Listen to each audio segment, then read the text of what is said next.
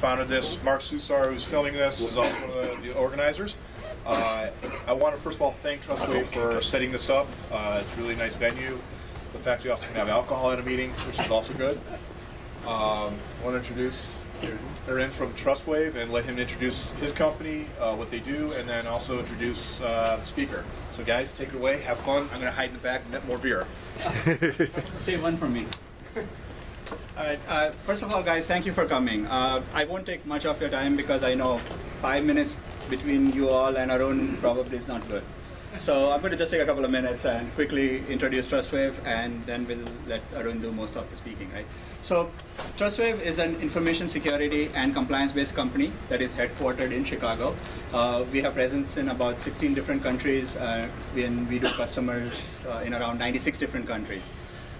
We are about 1,100 people to date across the world. The big thing that we do is a lot of data ingestion from our security products. We have about 20, 25 different products that help make your systems better from a hacking standpoint, from a monitoring standpoint, things like that. And the biggest interest that we have in the big data pieces is to take all that data and make it more mineable and basically add value to our customers, that we can prevent hacks and proactively find things before the bad guys do. Right? So that's our play into Trustwave, into the product. So a quick thank you to all of you. I wanted to thank Larry, who's our CTO at the back, for letting me actually do this, and then obviously Hortonworks for bringing Arun over. So that's all I got. And Arun, take it.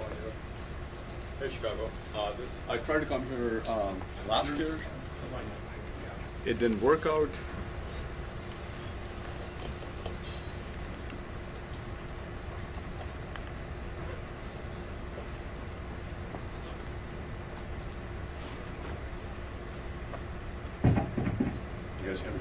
Okay, great. So thanks a lot for having me again. Definitely thanks a lot to Trustwave for having probably the most awesome hug location ever. I'm serious. You won't know the number of large nameless conference rooms I've talked about for the event. It's definitely an upgrade. So thanks. All right. So. Quick introduction. My name is Arun Murthy. I'm one of the founders at Hortonworks. Hortonworks is a company we started about 2 years ago now, in the middle of 2011. We were basically a bunch of folks working in Hadoop pretty much since day one at Yahoo. We spun out with Yahoo's help and Benchmark, and then Index being the main investors. We've been in business for now a couple of years. Things are going great. Obviously, thanks to all people like you who, for taking a look at Hadoop and giving us great feedback. Like I said, like a lot of the founding team at Hortonworks, I used to be at Yahoo. I used to lead the MapReduce development, responsible for code configuration, operations, all of 45,000 nodes of Hadoop. So if anything went wrong, my cell phone would buzz, and that's not a good thing at 3 in the morning. I've got a really mad wife at home. So doing that, and obviously in the ASF, we've contributed to Hadoop pretty much since day one, for about 7.5 years now. Long-term committer, PMC member. I used to be the chair of the PMC. And also relevant to Yarn, I'm also the release manager for Hadoop 2.x, which is where Yarn comes in. So this is sort of the agenda for today. Feel free to stop me at any point and ask me questions. We'll try and make it as interactive as possible. So let's walk through why Yarn, right? So if you look at Hadoop, at least if you take a long view of Hadoop, like I do, and go back 3, 4, 5 years ago, Hadoop then was primarily two things, right? I'm talking about the core Hadoop project, not the entire Hadoop ecosystem, right? But the core Hadoop project was HDFS and MapReduce. HDFS was the storage, so you put all your data in HDFS. And then the only way to process that data was actually to run MapReduce on top, right? Now MapReduce is great. I mean, I've been doing MapReduce for a long time, but it also turns out, shockingly, that it's not a silver bullet, right? There are a bunch of use cases where MapReduce is not good for. It's great for a whole bunch of use cases from ETL to web search and so on, but it's not great for another set, right? Now, to give you a bit of context, a lot of the original Hadoop stuff came out of Yahoo Web Search, right? So, like with any web search company, we were trying to get multiple copies of the web onto Hadoop. On day one, our target was to get to 10,000 nodes with, 300, 400 petabytes of storage on them. And what we were trying to do back in 2006 was to keep about, 7 to 10 copies of the web, right? Because by many copies of the web, I mean every single web page in the world, right? The reason we had to do that was we wanted to go back in time and see how the web was changing, right? Because then we could come up with the best and the most relevant search algorithms, indexing and calling and so on, to actually get the best search experience we could. Now, obviously, that quickly turned into something completely different. Obviously, we did solve the web search problem. Even in as early as 2007, a lot of web search was being done on Hadoop. Our primary use case at that point is something we call web graph. So I don't know if you guys are familiar with web search. The web graph is actually an application where we take every web page in the world, we model that as a node in a graph, and we take every hyperlink and model it as an edge in the graph, right? So we're talking about a graph which had, at that point, about 100 billion nodes and well over 2 or 3 trillion edges, right? So that's the scale you're talking about, and it's been Hadoop since day one. So going back, MapReduce at that point was sufficient, but it wasn't enough as we went. So what then happened was we saw a lot of other things show up in the Hadoop ecosystem. An example was HBase, right? So HBase was where you do key value store on top of HDFS, and that came on the side.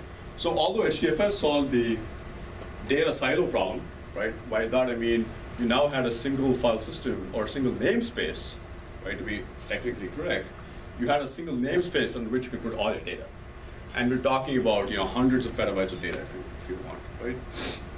Once we did that, we still had what I call a data system silo problem, right? So MapReduce is one system. We now had to build an HBase, we had to build an MPI cluster for modeling and so on and so on. So we had a bunch of these systems we had to build right next to each other, right? So that's sort of the state of the art 3, 4, 5 years ago. Now, MapReduce at that point looked like this. It still looks like this for a lot of people running some version of Hadoop 1. How many here are familiar with what MapReduce does? Okay, fair enough. So fundamentally, the job tracker is the master in the system. There's task trackers which run on every node.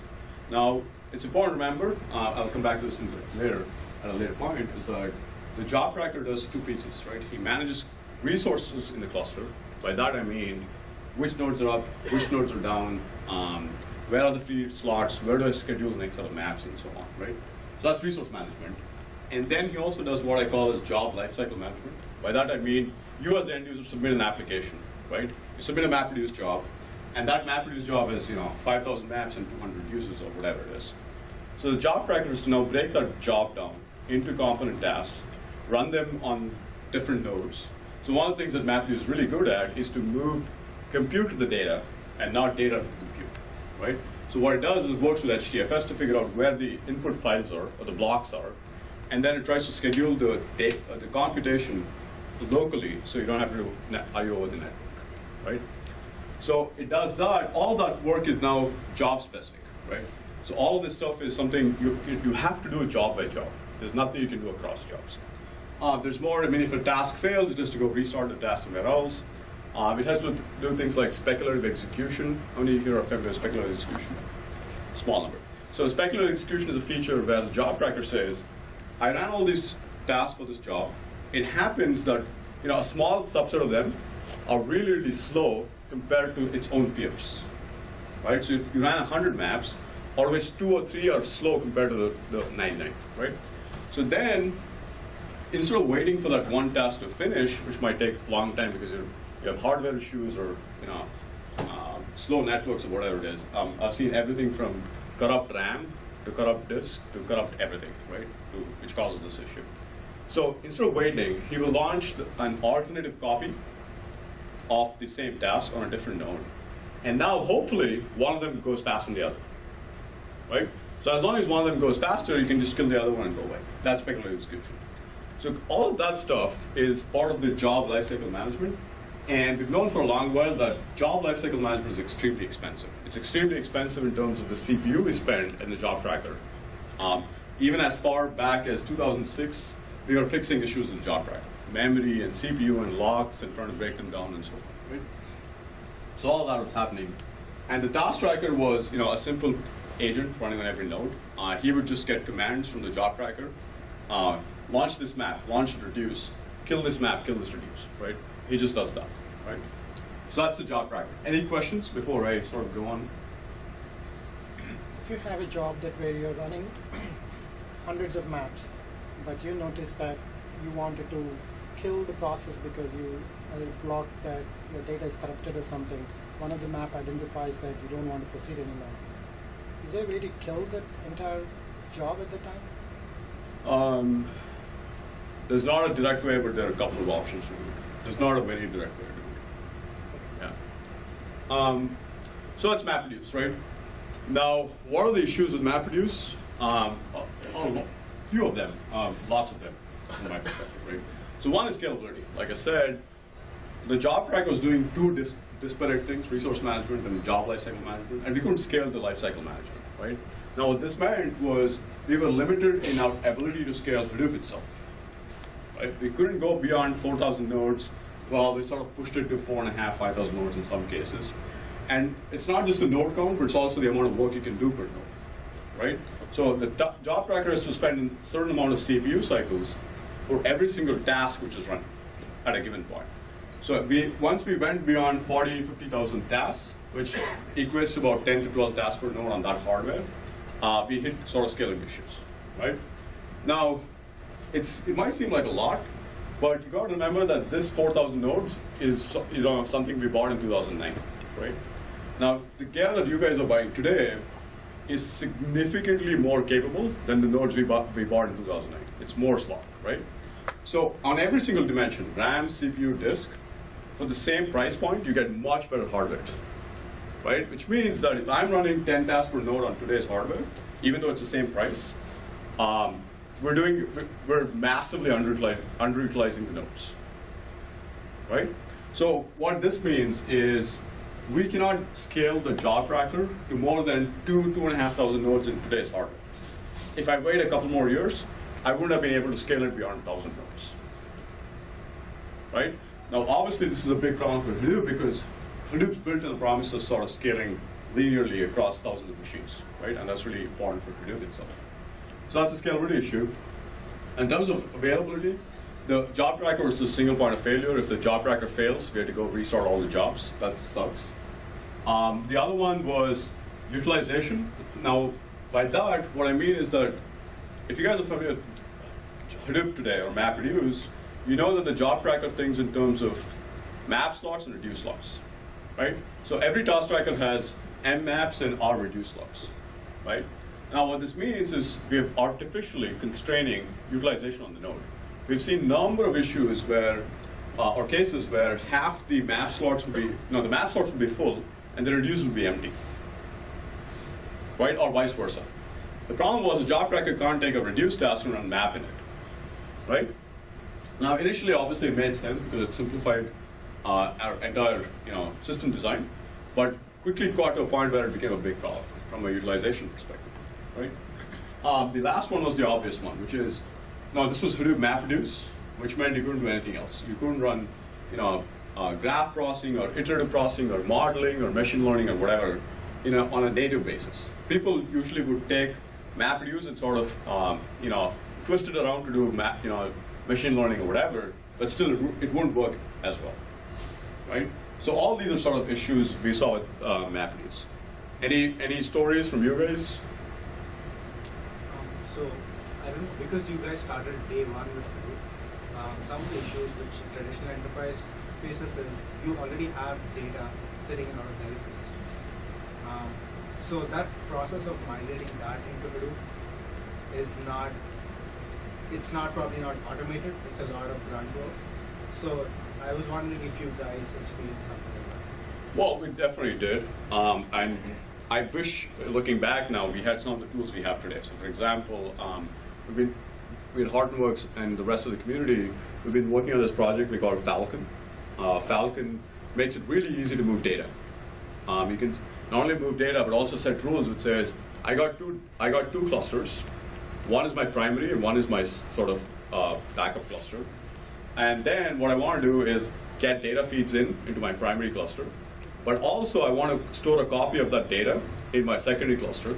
But when I put my data on the secondary cluster, don't give me the raw data. Put only the process data in the secondary cluster. So you can do all of these with Falcon. You can set rules.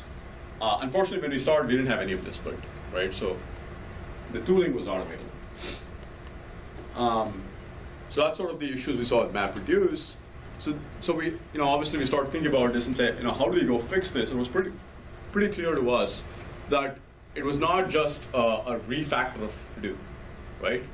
Doing a better MapReduce system would not help us, right? Especially on the last one. We could not support anything which is not MapReduce on Hadoop MapReduce, right? That was a big problem. So we wanted to get to a point, which we're now here with Hadoop 2, was to move away from having just MapReduce as the be-all and end-all of Hadoop, right? So on the left you see Hadoop 1, and the right you see Hadoop 2, right? Now the big change in Hadoop 2, obviously there's a bunch of changes done in HDFS for high availability and so on. The big change in Hadoop 2 was we built what we call as Yarn. So Yarn is now, you can think of it as a distributed operating system running at scale in a data center. Now on this operating system, you can run multiple applications, right? MapReduce is one of those applications. You can now run other applications, Storm or Giraffe or Spark or whatever it is, on the same cluster in a common fashion, right? And that's really important because we can now deploy one storage system, one compute system, and help people process data in different ways, right? Now, why is that important? Because our thesis, our motto as a company, our vision as a company is to say, in the next 5 years, we'll have half the world's data on Hadoop, right? And we're very confident that's going to happen because HDFS is the most economically feasible way to put data, to store data anywhere, right? Now, if all the data is coming into HDFS, you want to process that data or interact with that data in multiple ways, right? I'll give you an example. So you've got a bunch of customers who are in the telco space, right? And what they want to do is track cell phones, CDRs, call data records, as a customer is moving in his network. So as soon as you move from this zip code to another, you're probably moving to a different cell tower. So they want to track you there, right? That's one. We've got some financial customers who are trying to do fraud analytics on top of Hadoop. Now, by that, what I mean is, let's say I swipe my credit card, right? And then I'm here in Chicago. 5 minutes later, somebody swiped my credit card in Estonia. There's something wrong, right? You don't want to wait 15 minutes to figure that out or 30 minutes to figure that out. You want to catch it at the point of transaction and flag it, right? So these are use cases of what I call sort of real-time event processing. And that's where you see systems like Storm and S4 and stuff show up. How many here have heard of Storm? Okay, cool. So that's one example. That's right there, right? Now, after that, you've got your data in HDFS. Once you have your data in HDFS, you want to quickly interact with it, right? Your analysts and your data scientists want to test the hypothesis. They've got a hunch or an idea, and they want to test, and they want to, validate it with data, right? So that's when interactive SQL and stuff comes in. I'll talk about Thales, which is a new project I've been working on to do better SQL in Hadoop, right? So that's two use cases: real-time event systems, interactive queries. And then obviously you have the sort of bread and butter, which is ETL and reporting and batch analytics, right? And that's what MapReduce is really good at. So I don't believe for a moment that MapReduce is going to die. It's just because there's too many use cases which MapReduce is really good at. I agree that MapReduce will not be the be-all and end-all, but it doesn't mean it's going to go away, right? So there's a nuance there. So what you want to do is run all these applications within the context of a common system, right? And that's what Yarn is. Because across your data lifecycle, the way you got data in, you want to do real-time event processing, batch analytics, and real-time analytics. All of this you have to run in a common system. And the analogy I use is, if you go back to Hadoop 1, right? It's sort of having an operating system for your data with only one application, which is Notepad, aka MapReduce. So imagine having an operating system with just Notepad. it works great because, I mean, it works okay, right? Because you can do everything. You founded this. So now you got this system, right, where you can run all these other applications. So along with Notepad, you got Word and PowerPoint and Excel, and all of these are running on the same, framework. Does that make sense? So that's sort of, Yarn, and obviously we want to provide, sort of common SLAs, common quality of service, security, all the enterprise class features you want to expect, and you want to provide at the core layer. So our people who are building these systems, they don't have to worry about all the nitty-gritties of stuff. You don't have to worry about security or different QoS, because that's provided as a platform service to you. Also, are there any libraries built to make visualization easier instead of using traditional BI tools to connect to? So, I mean, we're starting to see some of it. There's Platform, I don't know if you've heard. We're starting to see some of it. In the open source, I don't really know any, actually, unfortunately. Most open source hackers I know hate doing JavaScript or whatever. So, Tableau is one of the best. Sure, but his point was I know if you can spare a little money, that's the best tool. Right. Okay. I mean, like you have D3.js and things like that, but I don't know how guys. Right. See, Yeah. I would suck at D3.js. Yeah. Right. So don't expect me to write D3.js.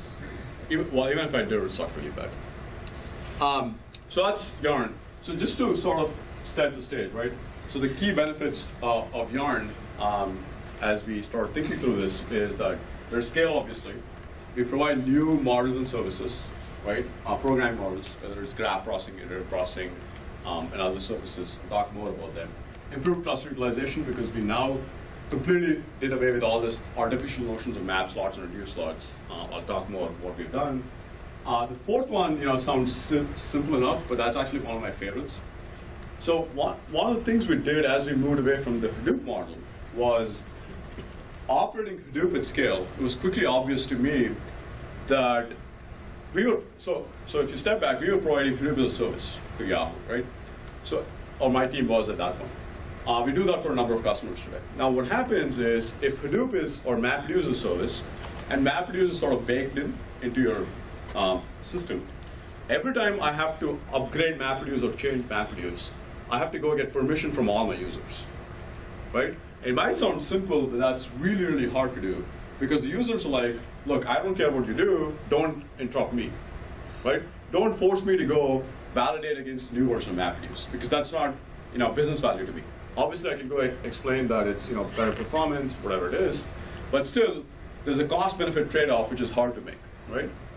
So as we went into this new system, we wanted to go to a world where we can support multiple versions of the user's application within the same system, right? By that I mean we want to support MapReduce 2.1.1, 2.1.2, 2.1.5, all in the same system, right? So if you, Mr. User, are using 2.1.1, nothing should change for you. I can upgrade Yarn. I can provide MapReduce 2.1.8, but you who's using 1.1 should not have to change anything, right? It's not unique, right? I mean, you've had Pig and Hive, which we can support different versions of. You can support different versions of Python or Perl or whatever on the same machine. We want to do that with Hadoop itself, or MapReduce itself, specifically, right? And the last one is sort of related. Once you do that, we don't want to constrain people to using Java, right? I mean, if the end user wants to use Java, that's great, because we still provide MapReduce, but we want to natively support other programming languages within Hadoop itself, right? If you're writing C or C++ or Python, we want to support all of that within the same system. I'll talk about what we've done there. So, with that context, we'll talk about what Yarn itself. So we started the Jira in about 2008. So that's how long we've been thinking about this. We spent a couple of years, fixing Hadoop 1 itself at that point. So fast forward to 2010, we started working on Yarn. It was like spring of 2010 we started working on Yarn, to a point where we spent the last 3 years in a cave, getting it done. Right. Once we did that, we now have Yarn running in several customers, not just Yahoo. Yahoo obviously is the biggest one. They're running 35,000 nodes of Yarn across multiple clusters. And they've been in production for over 8 months now. So if you go to Yahoo today, you will not find a single job tracker or task tracker. and you will not find them for the last 8 months, right? So we're really confident that not only it scales, but it works really well, right? In fact, we've actually helped Yahoo to a point where, the largest clusters, about 4,000 or 5,000 nodes each.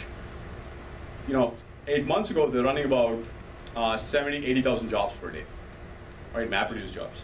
Today, on the same hardware, they're running about 130, 140 jobs, 130, 140,000 jobs per day. It's almost a 2x improvement on the identical hardware without having to spend a cent of money, right? And that's really cool because that shows what Yarn provides in terms of better utilization and return on investment in Yarn, right?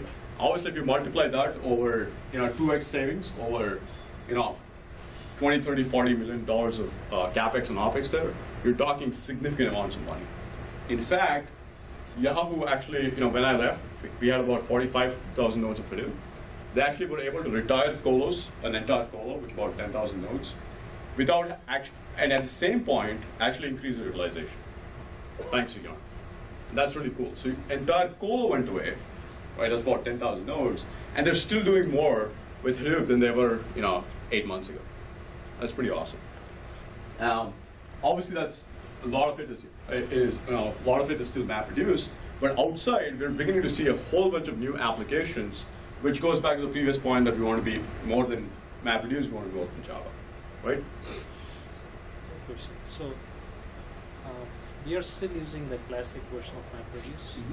A year back, when we were showing some interest towards the Yarn, in general in the community there was mentioned that it's still not production ready. So what's the status today? I mean, from what slide, it looks like it's running big in Yahoo. So does it mean that all the issues that we faced in the initial rollout are fixed? Yes, I mean that's pretty much what we've done later half of last year. Okay, the question was, it was not ready a year ago. What has changed since then? I don't have numbers, but if you basically look at Jira accounts and so on, we spent hundreds of bugs, whatever. At that point, we had to, and we got. And the thing is, once you run things at scale, you'll actually see more bugs than normal, right? Because every corner case will show up, right? So we did a lot of work in the sort of late half of last year. We started the rollout in about August of last year. So it took us about 6 months before we could roll it down to all the production clusters. So then we found a number of issues we fixed. Since then, we've done some more fixes since Jan. So at this point, we're really confident. I don't know if you guys knew, but a couple of weeks ago, I released a Hadoop 2.1 beta. That signifies that not only is the software ready, but also the fact that the APIs are ready. Right? They're going to be stable for the foreseeable future. Right?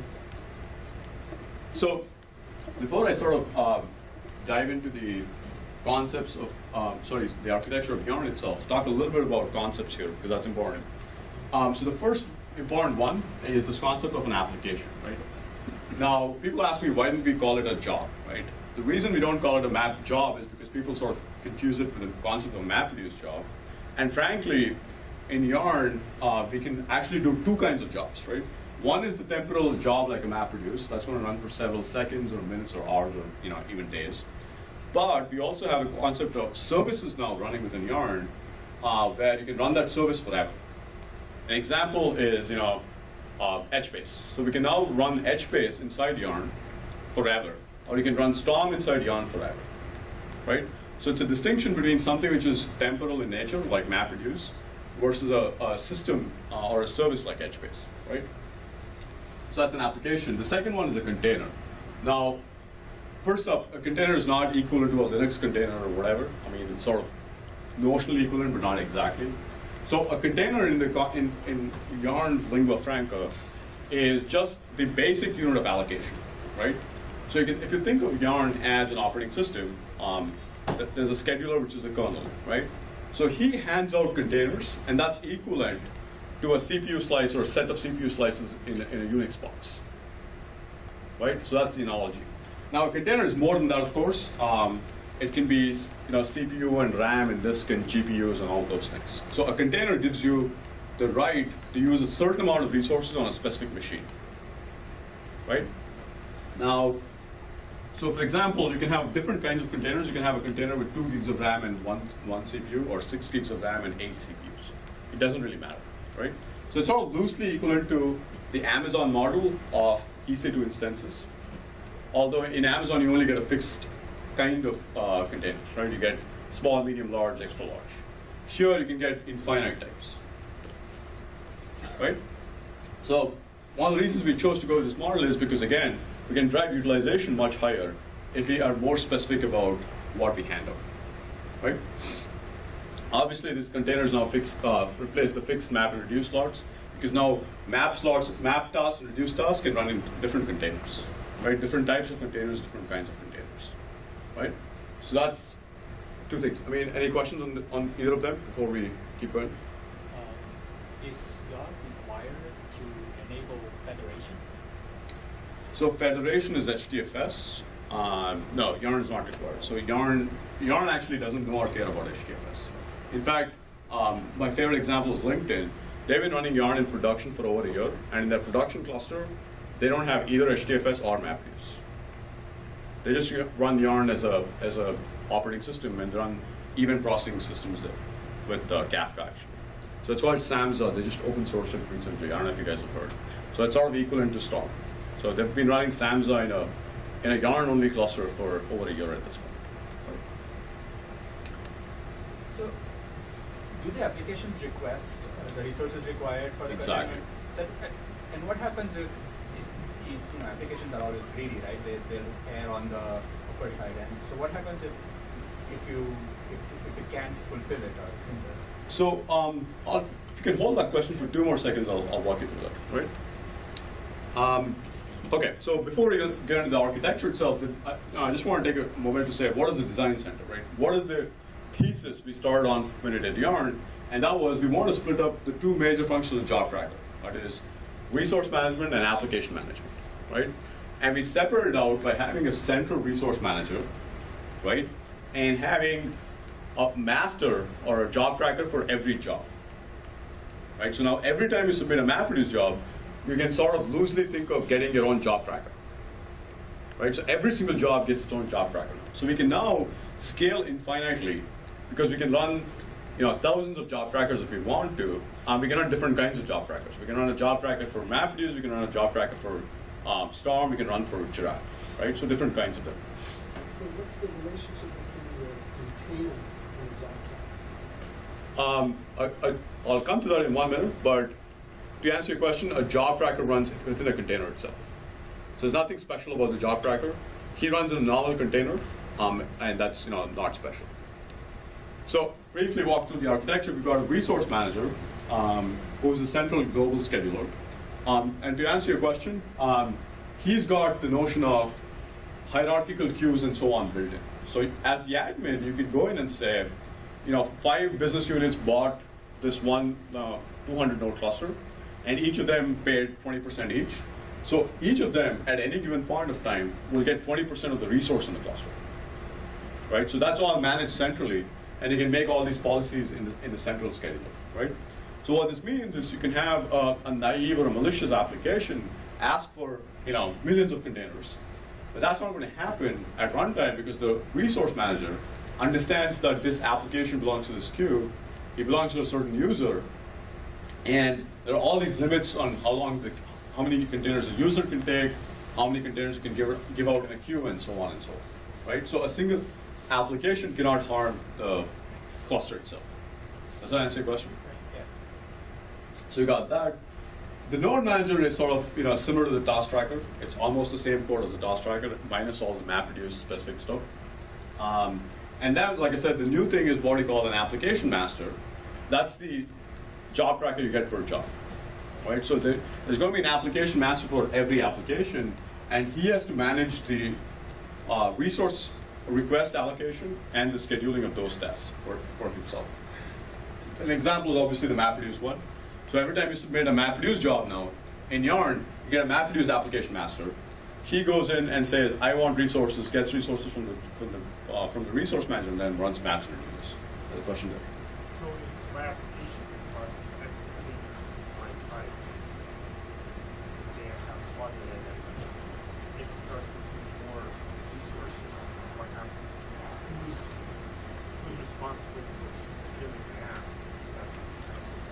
Sure. So your application can say, I want, let's say, 2 gigs of RAM, and then starts using 4 or 6 or 8, right?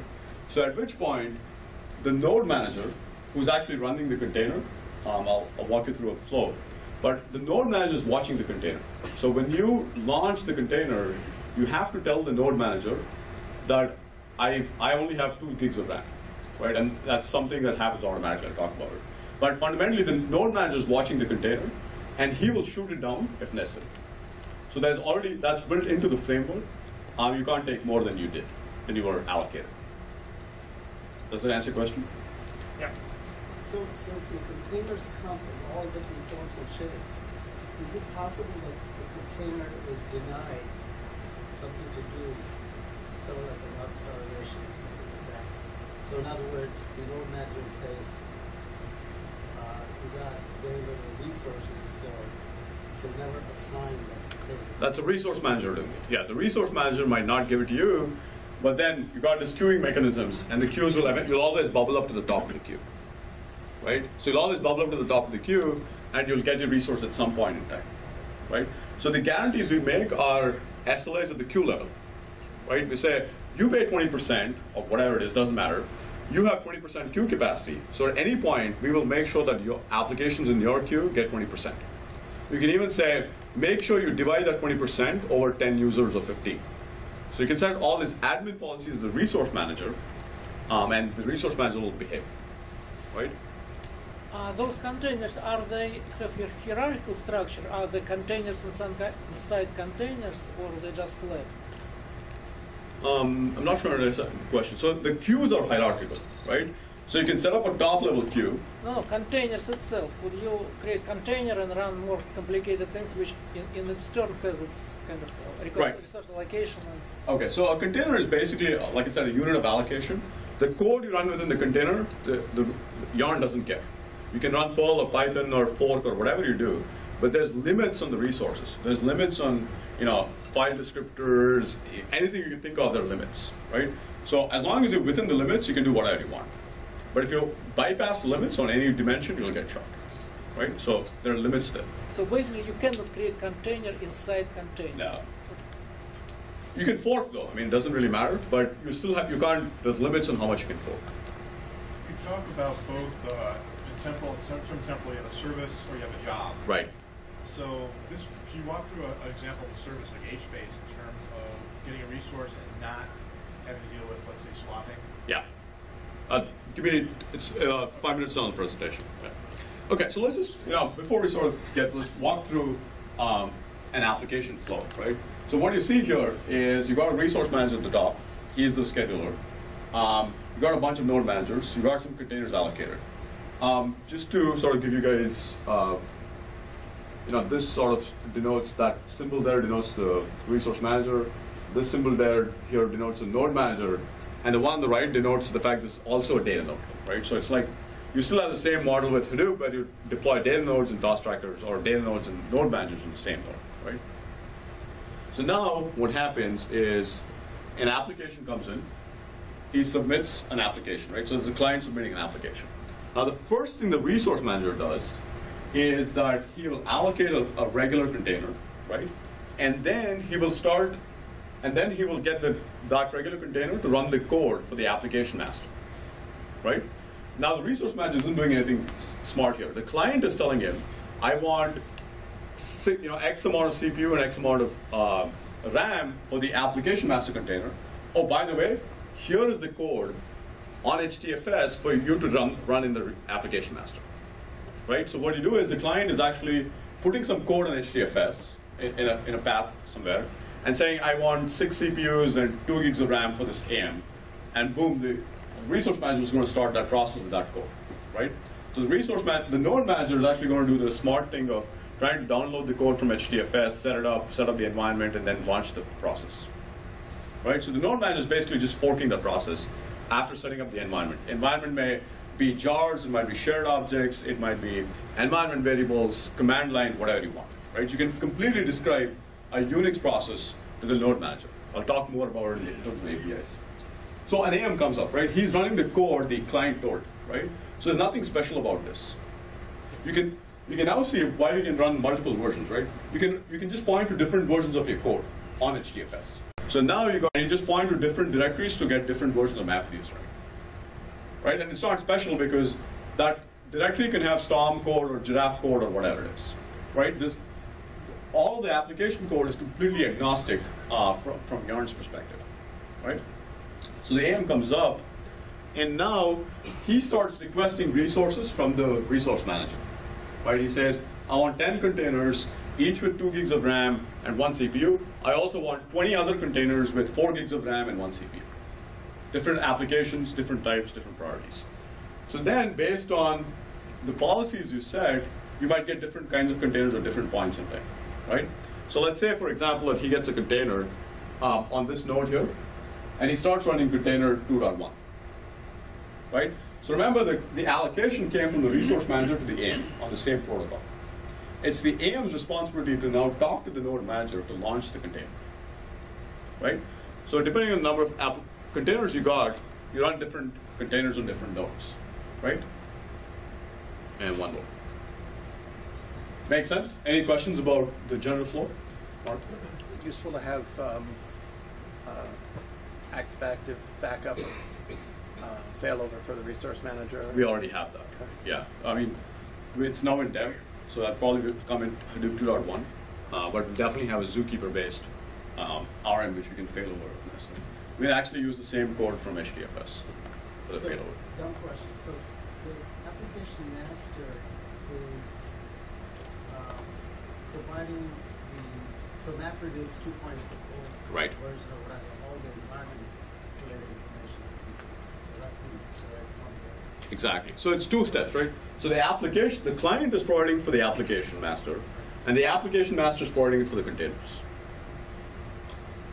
right? So all the environment and stuff is specified either by the client or by the application master, right? Now it's also important to remember that here there's a sort of a parent-child relationship. If any of these, so the resource manager is the parent for the application master, right? The Unix analogy, and the application master is the parent for the containers, right? So what this means is if a container fails, his parent is responsible for getting another container or restarting it. So in this case, if a container fails, it's the app master's responsibility to go talk to the resource manager and get extra containers, right?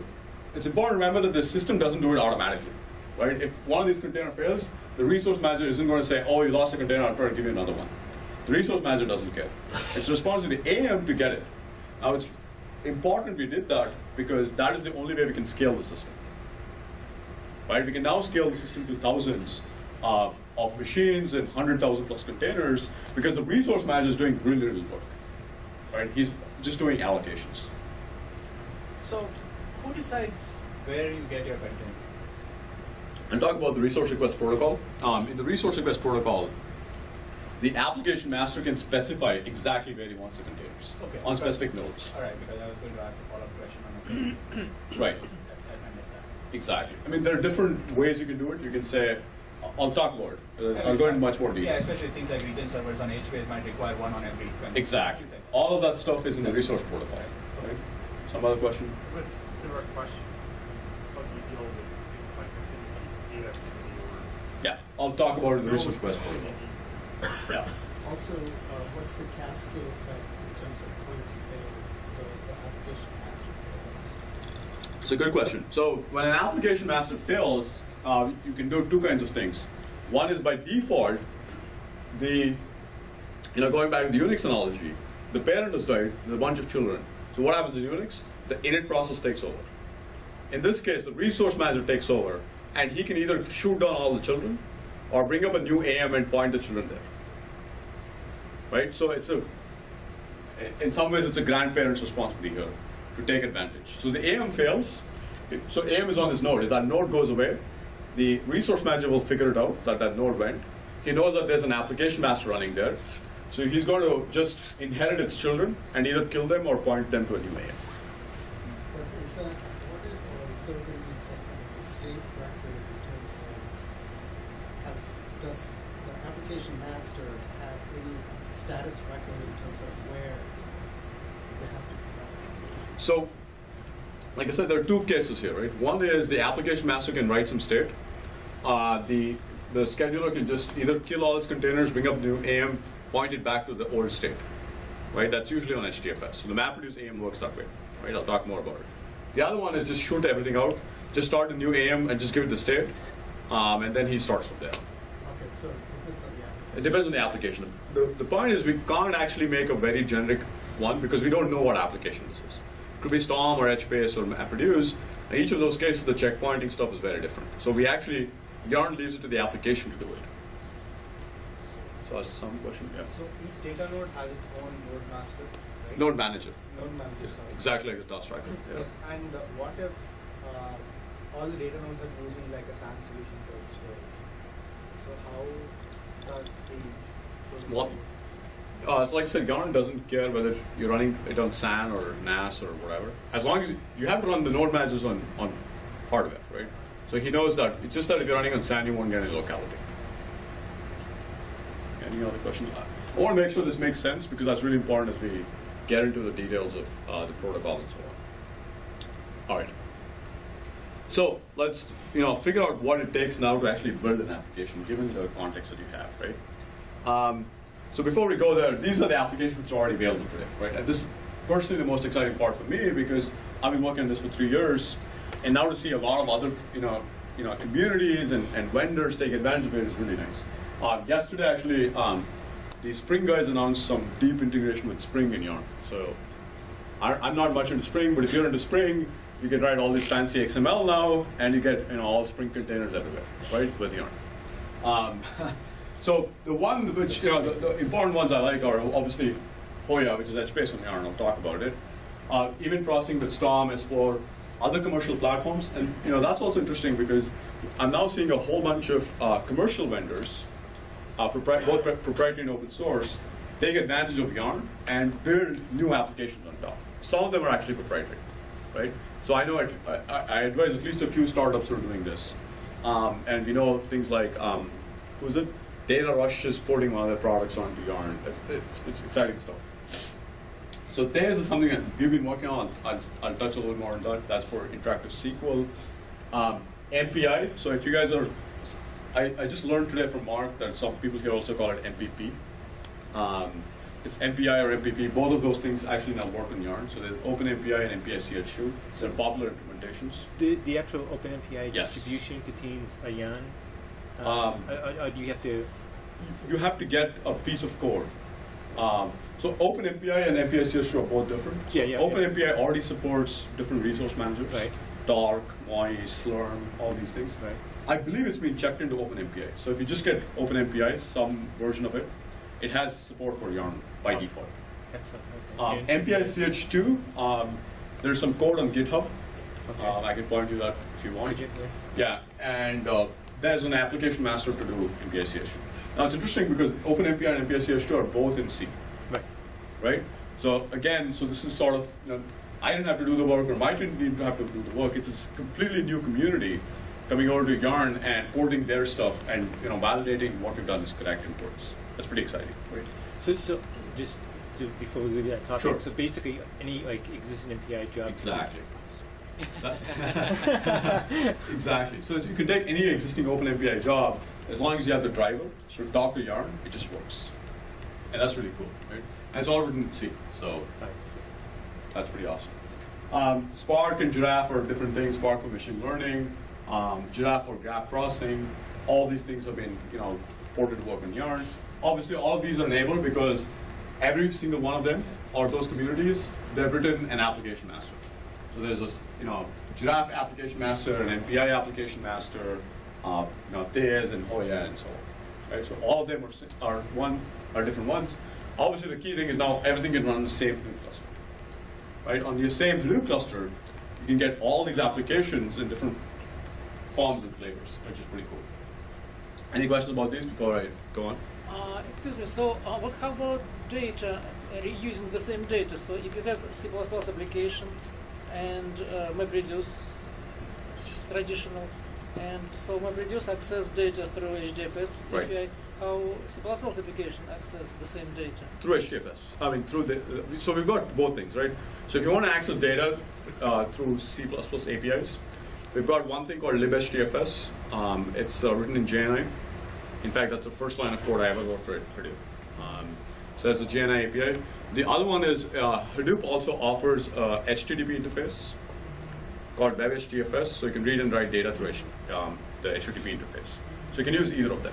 So they don't have their own channel to data to HDFS. They just use traditional what Hadoop One offers. Exactly. Okay. Yeah. So you can access that data. It's just in different APIs. Any questions? All right. So if you want to write your own application, what do you do, right? So the thing to remember now is that there are 3 different protocols, right? There are 3 different protocols, and in those 3 protocols, you've got about 7 or 8 APIs you need to know about. Across the 3 protocols, there are a total of 8 APIs that you need to know. Now, what are the protocols? The first one is for application submission, right? You saw the client submitting the application. There's an application submission protocol that you need to submit an application with. The second one is the protocol with which you get resources from the resource manager. So AM gets the resource from the resource manager, right?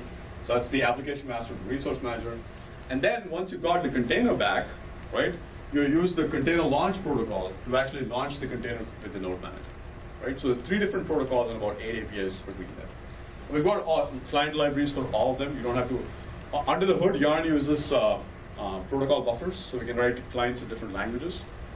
But if you're just in Java, you've got very simple sort of Yarn client API, which you can use to write applications.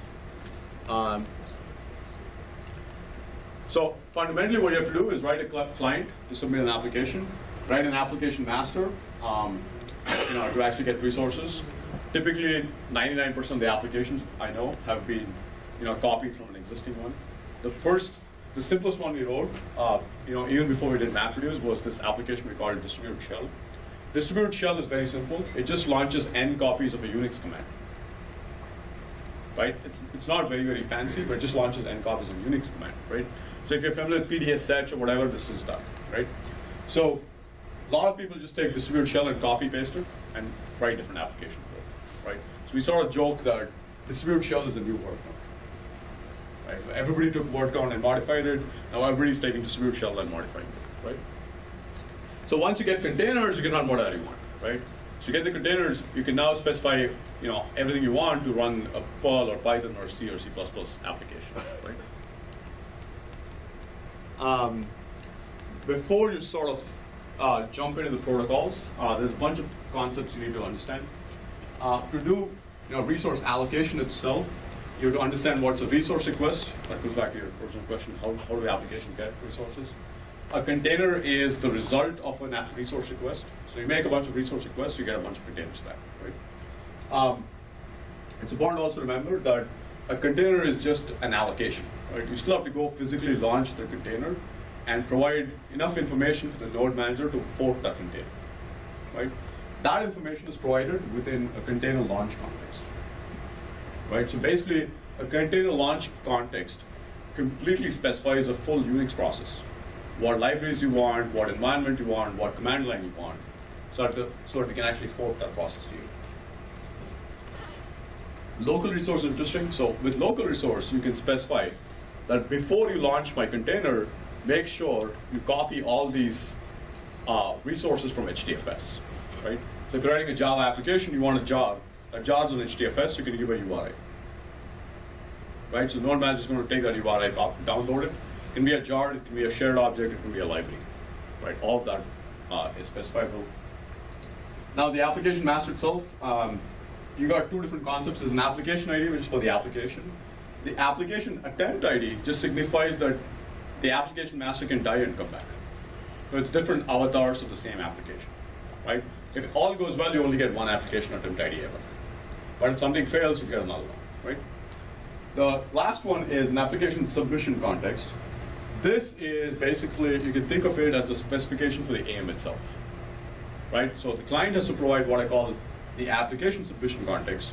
And that includes all the information that the resource manager needs to launch the AM container, right? We'll walk through each of them. Any questions here? All right. Resource request. So resource request is how an application, or even the client actually, requests containers in the system, right? So the client has to make the resource request for the AM, and the AM makes the resource request for the other containers. So you primarily have to remember about 4 things that you have here. One is priority. So resource request has a priority. What this means is within your application, you might want containers of different priorities. So for example, in MapReduce, we use it to run map tasks and reduce tasks. Right? There's no point launching reduce tasks until the map tasks are done, or at least partially done. So we use priority to specify relationships. Right? Resource name. This is the node on which you want the resource. Right? So you can say, the MapReduce AM, know that I have these splits on these nodes. So I'm going to first look at the splits and then put the resource name in my resource request to get me containers on that node. So do I have to do the get splits myself and then request the container? So if you're writing your own application, yes, you have to. But the MapReduce AM does all this for you. Okay. So from the end user perspective, there's no difference. Right? Yeah. So for MapReduce, we already wrote, my team already wrote the application master which does all this. It follows the existing data. Exactly. Question. So if a map node is being reused as a reduce node, if there's any cleanup that needs to be done on a container, is it the AM's responsibility? So the cleanup is done by the node manager. As long as the container goes away, it has to clean it up.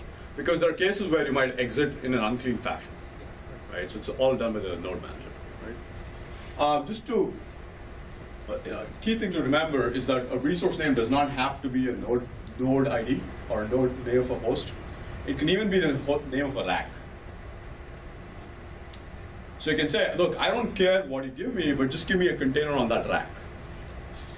Right? There's a special value of star, which means I don't care where you give me, just give me a container.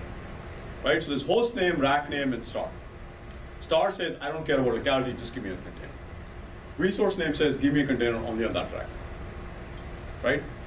Now, what's really interesting about Yarn is that it's the only resource manager I know at scale, which actually does this locality-based stuff automatically for you. Which means, if you specify a host name as part of your resource name, and for some reason Yarn can't find enough resource on that host for a while, it'll try for a while, right? It'll automatically degrade down to the rack.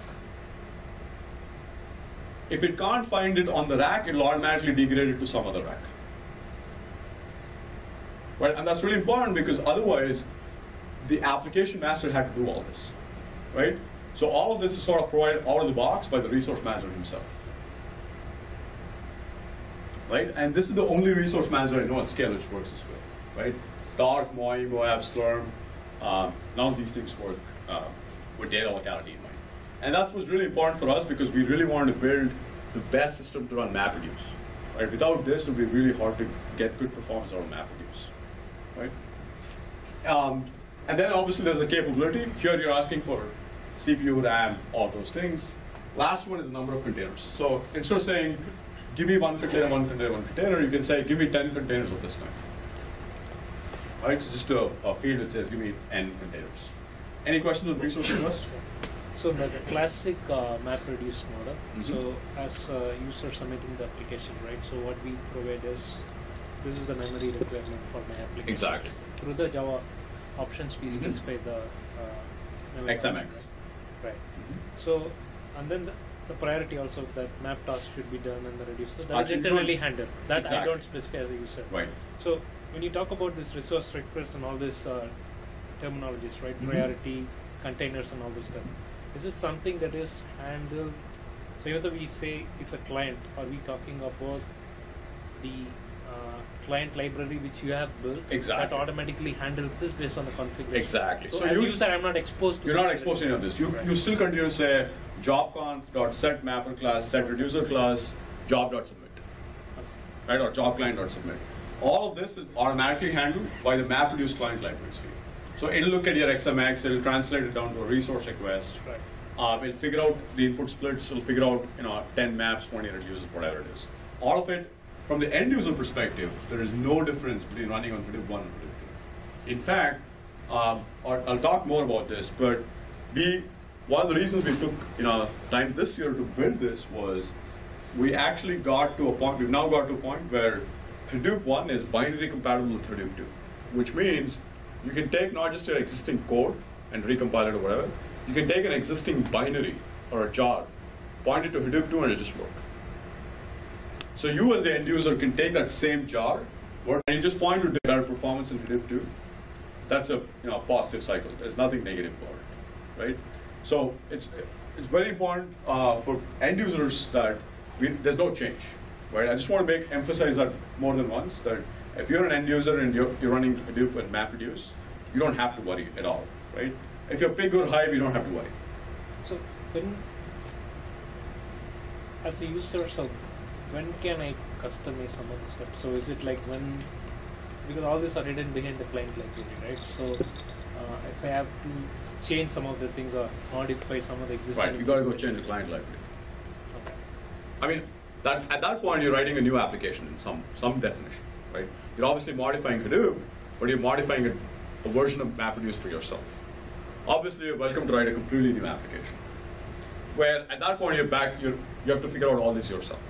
If you're writing an application from scratch, so if you're writing Storm, for example, they had to figure out all this by themselves, right? So, going up a little bit away from that, let's say I have a special library that I only set specific codes, right? And I have an application that's using that library. And when I'm requesting, I understand I have to specify it, but how do I tell the system that only these hosts have this particular capability of research? Right. I know from my experience with some good engines that to an extent you can do that, and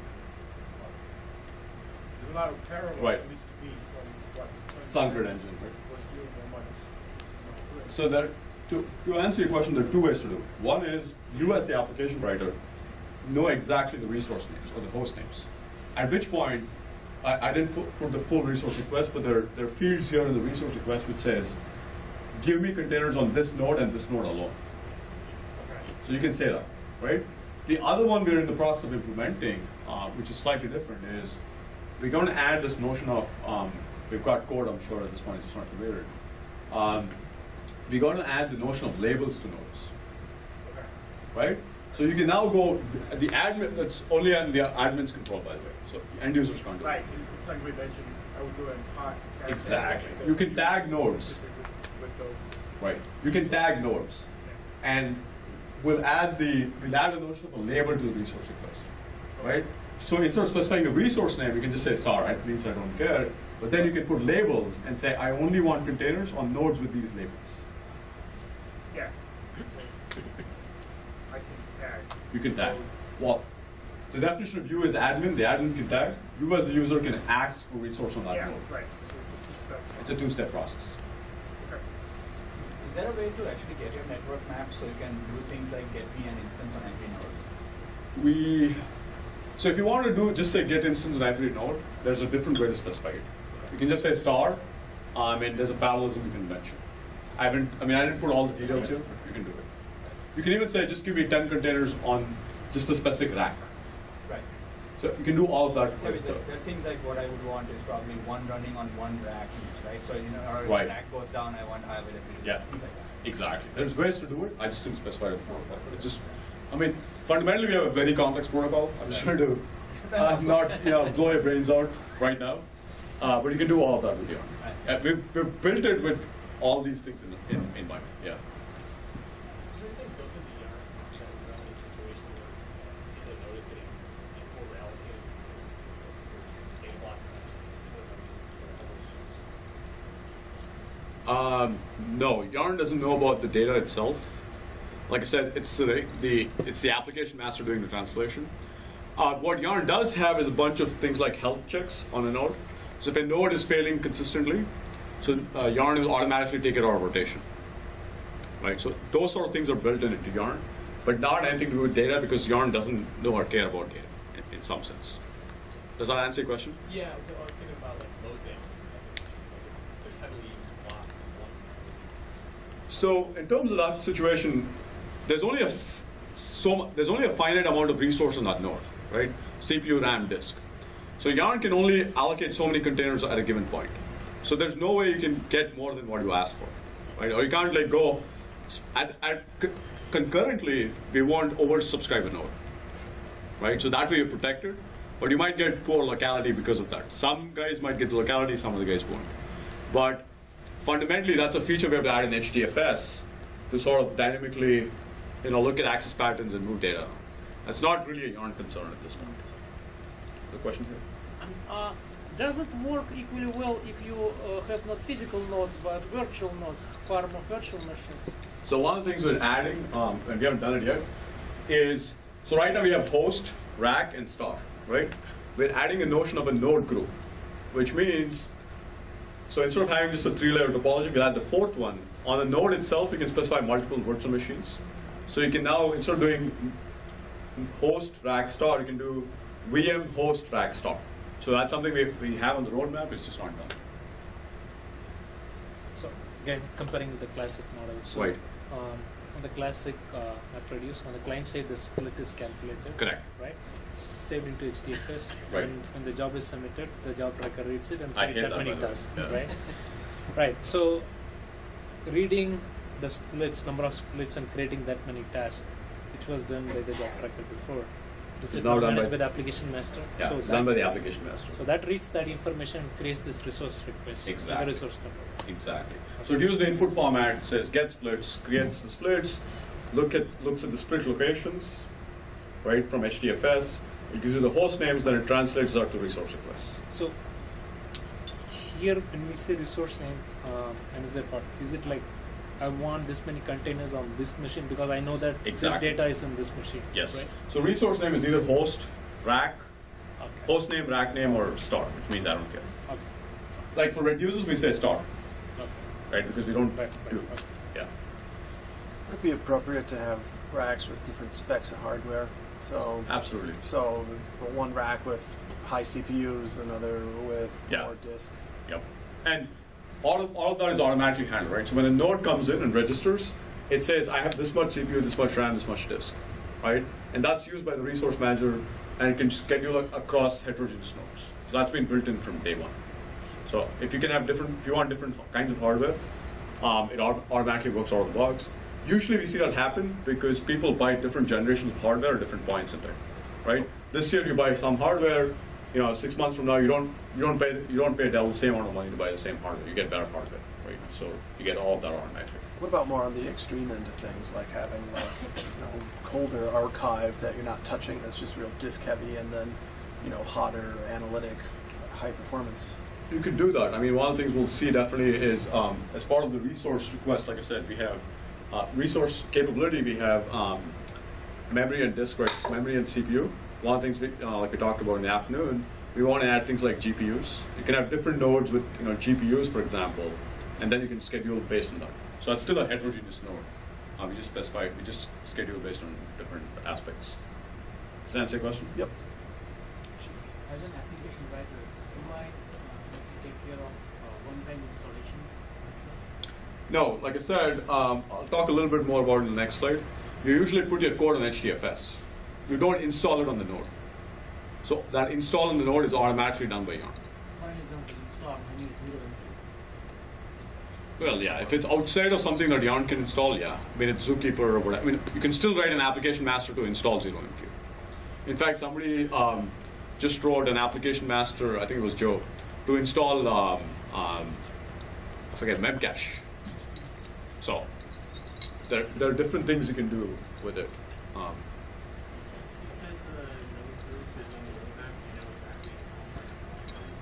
I believe there's a patch, so we should be able to get it done. I think it was contributed by somebody from VMware, obviously. It makes sense for them. It should get it in the next few months. I don't have a specific answer. Yeah. Okay. One more question. How does resource tracking like Ganglia and stuff start to change in terms of monitoring performance? I mean, now it seems like there's a lot of people that kind of obsess over utilization in various areas. And you still get all of that. I mean, Yarn still does Ganglia metrics, it does JMX. You can pick whatever endpoint you want. So it's either JMX or Candy. What are sort of the new metrics, so to speak? I mean, I know more locally at the CPU level, but sort of the higher level metrics of. It's things like we aggregated per queue, so you get like queue level, metrics. So like I probably can give you a better answer. People would look and see, how many map tests versus reduced tests are we creating, Right. and where are we at in terms of levels. Yeah. Completely goes out the window. That goes out the window because you only see containers at this point, right? So that's really the most relevant unit of measure. Yeah, yeah. But you still get containers and utilization and CPU graphs and disk IO graphs and so on. Anything else after that, you'd have to kind of build your own. Yeah. So just like I said, I just want to show this table because it shows that you're now getting two different resource requests at two different priorities. Right. So typically that's how we do in the map reduce case. We have map task and reduce task. So you have priority 0 and priority 1. Let's see. So hopefully got some more time. How are we doing on time? It's up to you. As long as people are here, you can keep talking. Okay. All right. So the next one is container. So now the application master has done a bunch of resource requests. What do you get back? You get a container, right? Now, like I said, containers are basically an allocation, but specifically what you get out of the container object, that you get back from the resource manager, is you get a container ID that's unique, right? You get a resource name, which means that is the node or node. Now it's the node specifically. It's no longer a rack. It is the node on which the container got allocated, right? And then there's capability. That's exactly what you asked for, right? If you ask for 2 gigs, you get back a capability which says 2 gigs, right? And the last one's really important. That's a token, right? Now this token is something we use whether we're running secure Hadoop or not, right? Because this token is what the node manager uses to validate that you actually got a container from the resource manager. So you can't go to the node manager and fake and say, I got a container from the resource manager. Because what's happening, whether it's secure or not, is that the node manager and the resource manager, they have a shared secret key, which is between every pair of hosts, resource manager and every node manager. So there are n keys if you have n node managers. And then the entire container, specifically the resource name, the container ID, and the capability, are signed into the token using the shared key between the node manager and the resource manager. Which means if you take this container and present it to a wrong node, the node can't even decrypt because he doesn't have the secret key. So he's going to reject the container launch. He says, you're giving me a container I have no idea about. Either that or you're being malicious, right? So all of that is built into Yarn. So you have extremely fine-grained security built into it. You won't have people faking stuff. So right now with HDFS, there's a lot of hesitation in putting PCI, PII, and compliant data. So do you think one of these approaches can solve that problem? Yeah, I mean we've already have strong authentication with Coblos for a while. You'll see us in a different context put things like encryption and so on. That's one of the reasons Falcon's really important. Falcon provides you some of that. But that's all outside the realm of Yarn itself. Right? Here this is just security for your tokens. So container launch context, like I said, that's the actual spec for launching this process. Right?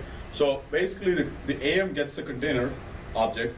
He now has to construct a container launch context where you see the container as one of the fields. Right? So you have to present it unmodified to the node manager. Right? And then he adds command, which is the Unix command you want to fork. He adds environment, which is basically key value pairs, exactly like you specify in Unix.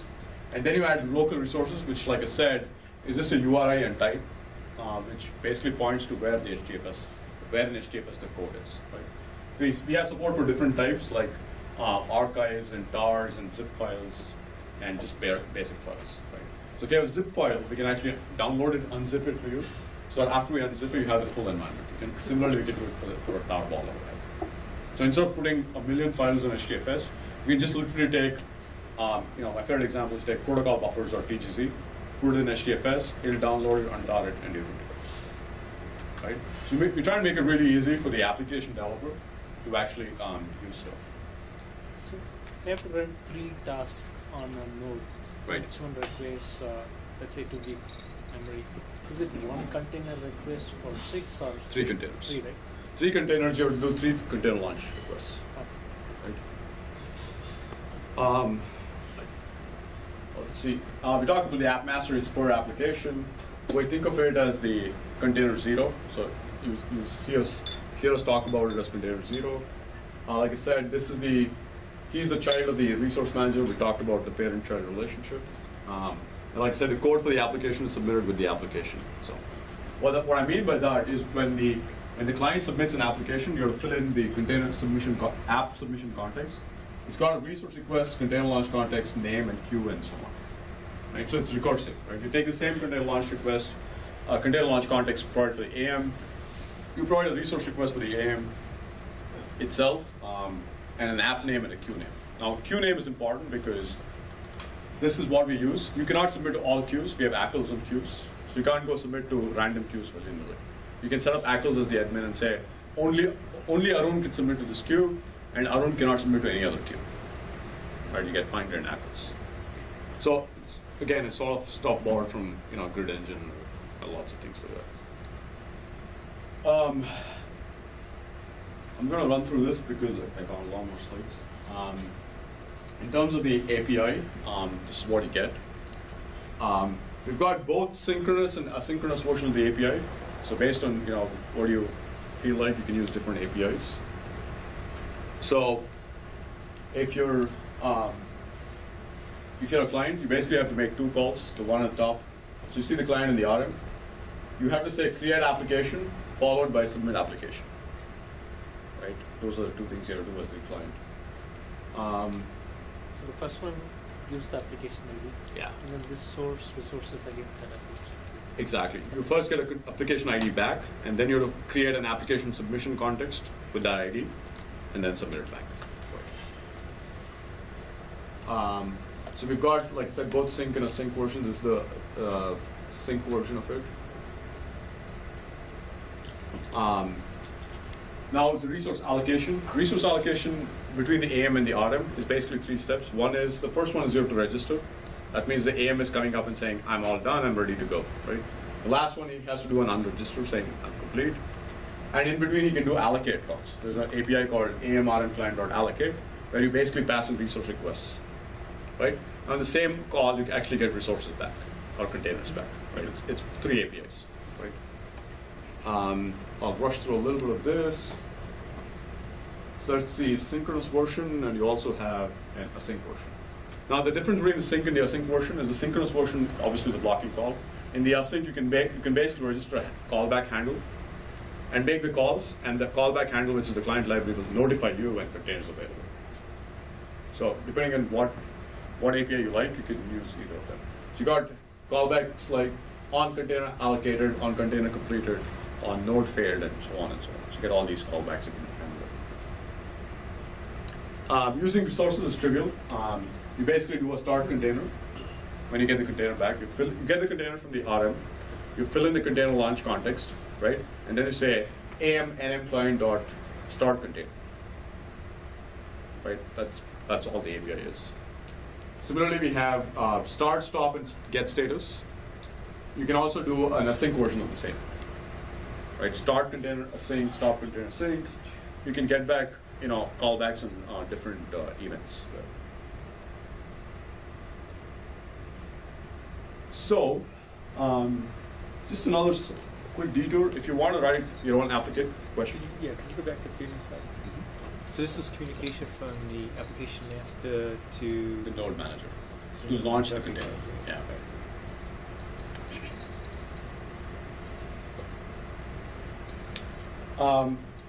Another one to remember is typically when you're writing your own application, you might want to debug first up. So we have this mode where we call an unmanaged application master. What this means is the application master is now running on your client rather than running in a container in the cluster. Now this is nice when you're debugging because you can get std out, step through a debugger, and so on and so on. Right?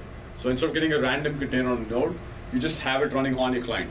It's in line with your code, right? So you can now put it under a debugger or step through, what have you, get std out and std out. Right? So there's a unmanaged launcher that we would. So if you want to look through an example, I wrote possibly what is the simplest yarn app, which basically runs n copies of a Unix command. But I stripped down all the error handling, so it's easy for you to see what the hell is happening. Because typically, error handling is like 80% of the code, right?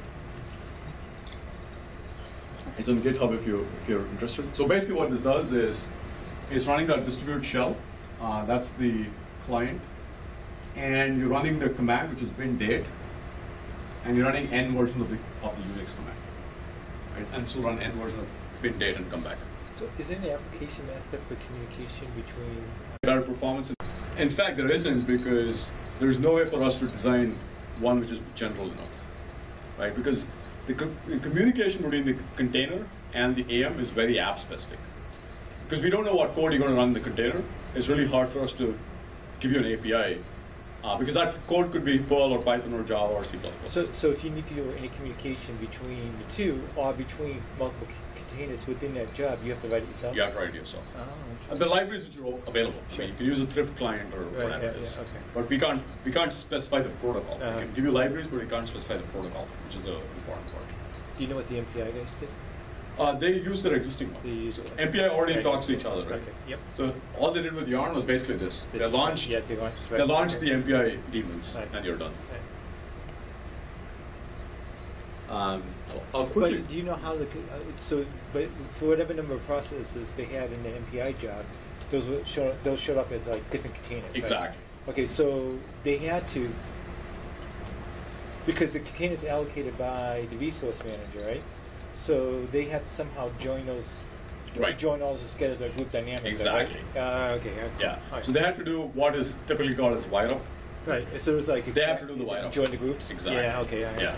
So all they had to do was write the code to get the containers and wire them up and then go. Yeah. Yeah. Okay. Right. So the classic model again. So after the job is complete. I get a sense that you're really worried about the classic one. Well, because it's more a comparison, right? So we want to switch from one to other, so we need to know the difference. Like I said, it's completely compatible. Don't worry about it. But anyway, don't take my word for it. You can play with it. Yeah, I'll always preface my question with classic, so because I want to compare. So so after the job is complete, currently we go to the job tracker, look at the logs, right? So in the new model, application master is more dynamic, right? It comes on the when I run the job, it comes and then it goes down. What happens to the logs? Right. So the question is, what happens to the logs? Today was all this with a job tracker. So one of the really cool things we've done in Yarn, and we had to do it anyway for different applications, is we've built in aggregation of the logs onto HDFS.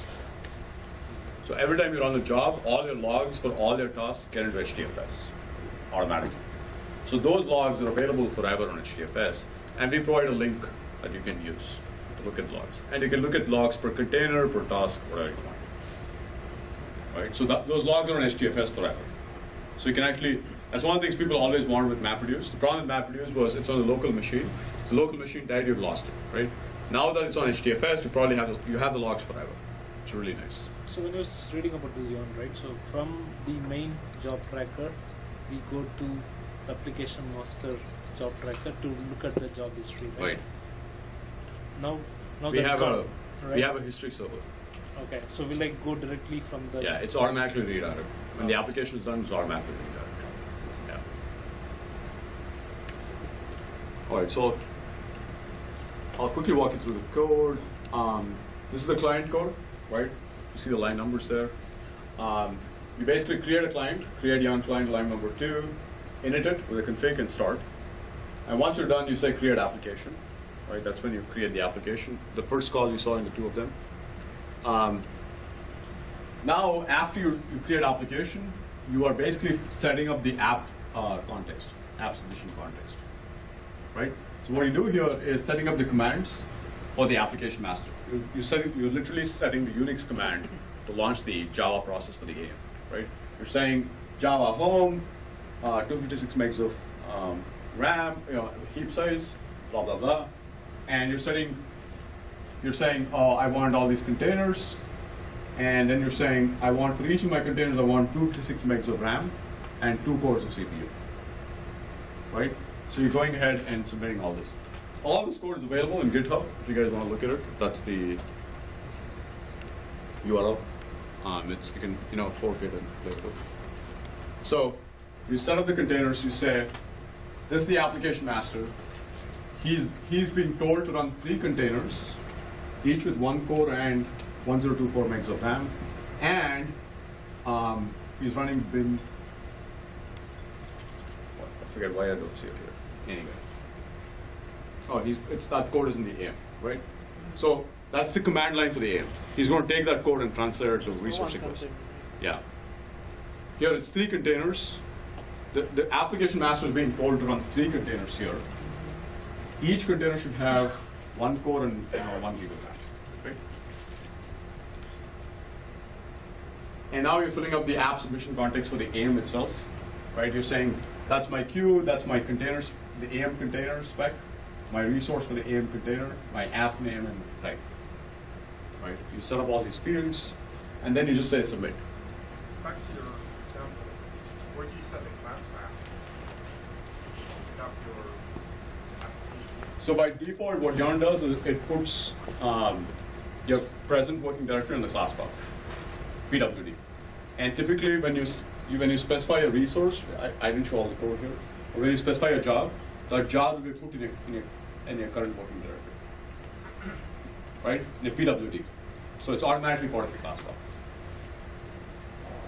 So how does an application developer decide how many containers to give? Like when I was writing a traditional MapReduce job, based on the aggregation or just parsing, I would allocate number of mappers. Right. Well, frankly, I don't know, right? You're the application master, you're writing an application. If you're writing Storm, you know something about it. If you're running Giraffe, you know something about it. But we can't specify anything, for you. We can't prescribe anything. Are there some guidelines? Well, I don't even know what you're doing with your application. So it's hard for me to give you a guideline for something I have no idea about. But obviously I can help. If you tell me what application you're building, I can help. But I can't decide it for you. I'm not going to be glib, but I'm being honest. I just don't know what to do, right? So you do that, and then that's it. Right? Once you fill this up, you set up the application submission context for the AM. You just say submit, and you're done. So maybe rephrase it a little differently. Is it better to go more cores, fewer containers, or more containers, fewer cores? I mean, I know it depends, but you know the answer. It depends really on the application you're writing. If you're doing Storm, you probably want more cores. If you're doing MapReduce, you want better fault tolerance, which means more tests. So as a consumer of the application, I don't need to worry about it. Yeah, if you're somebody who's writing MapReduce jobs with MapReduce users, you don't know or care, right?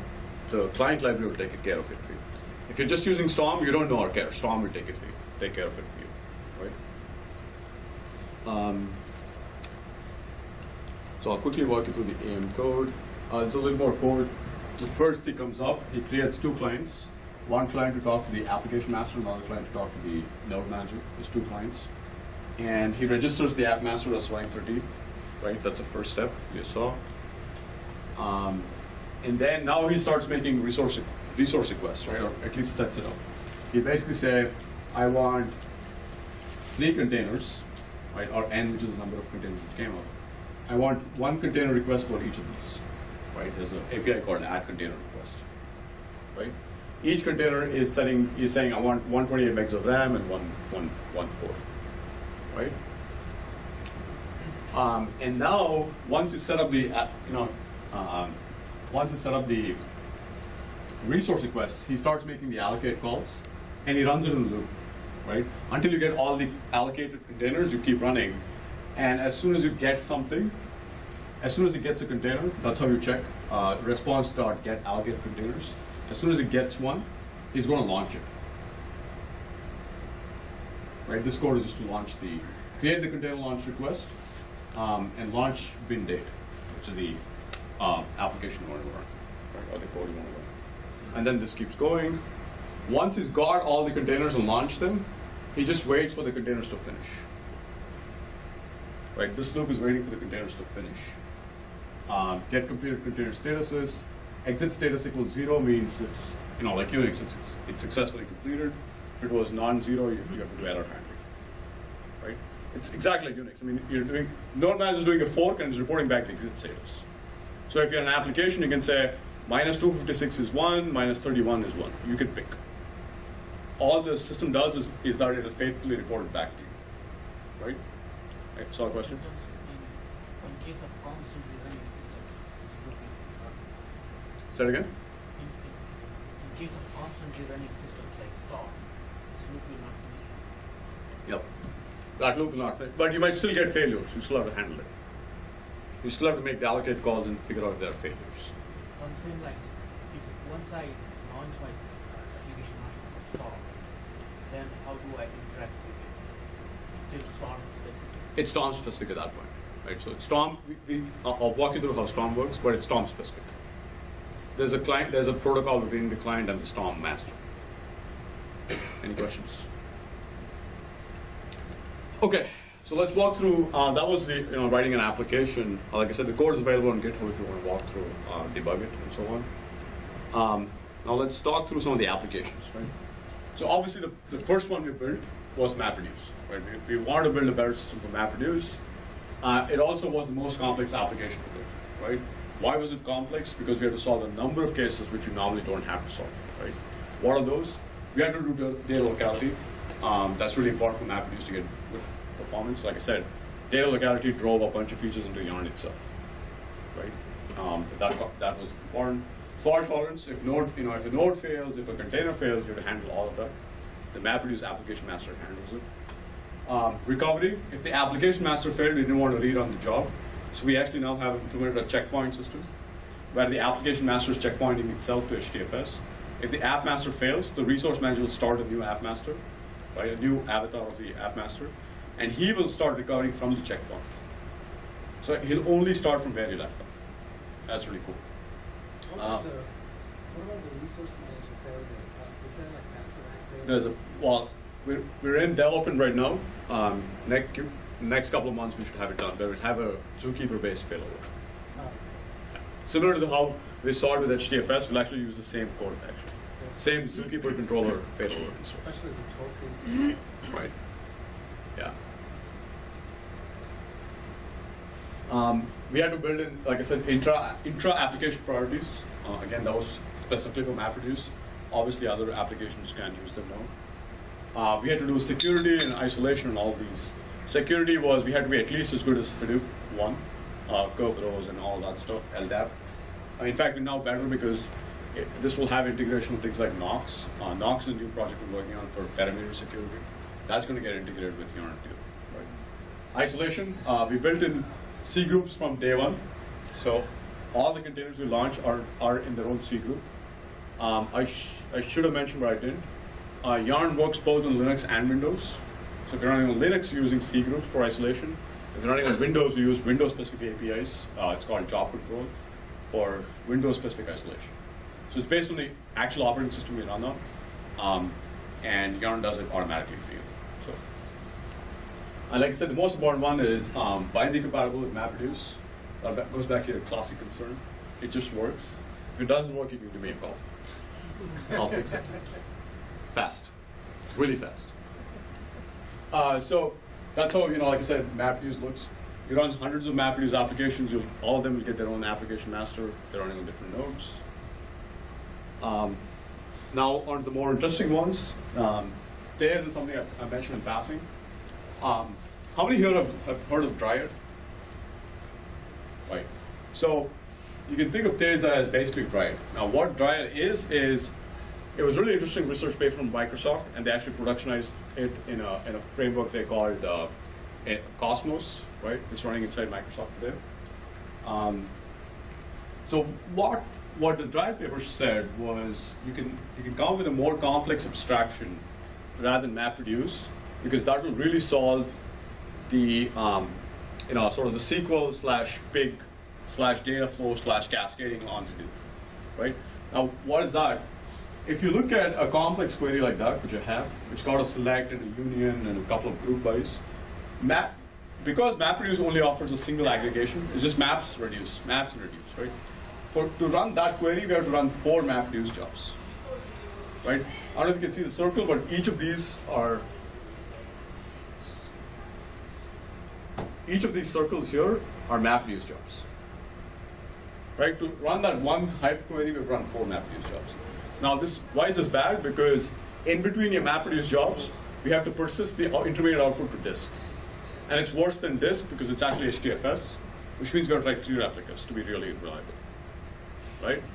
So there's the I/O overhead of the synchronization barrier between the jobs, and we also have the overhead of latencies, right?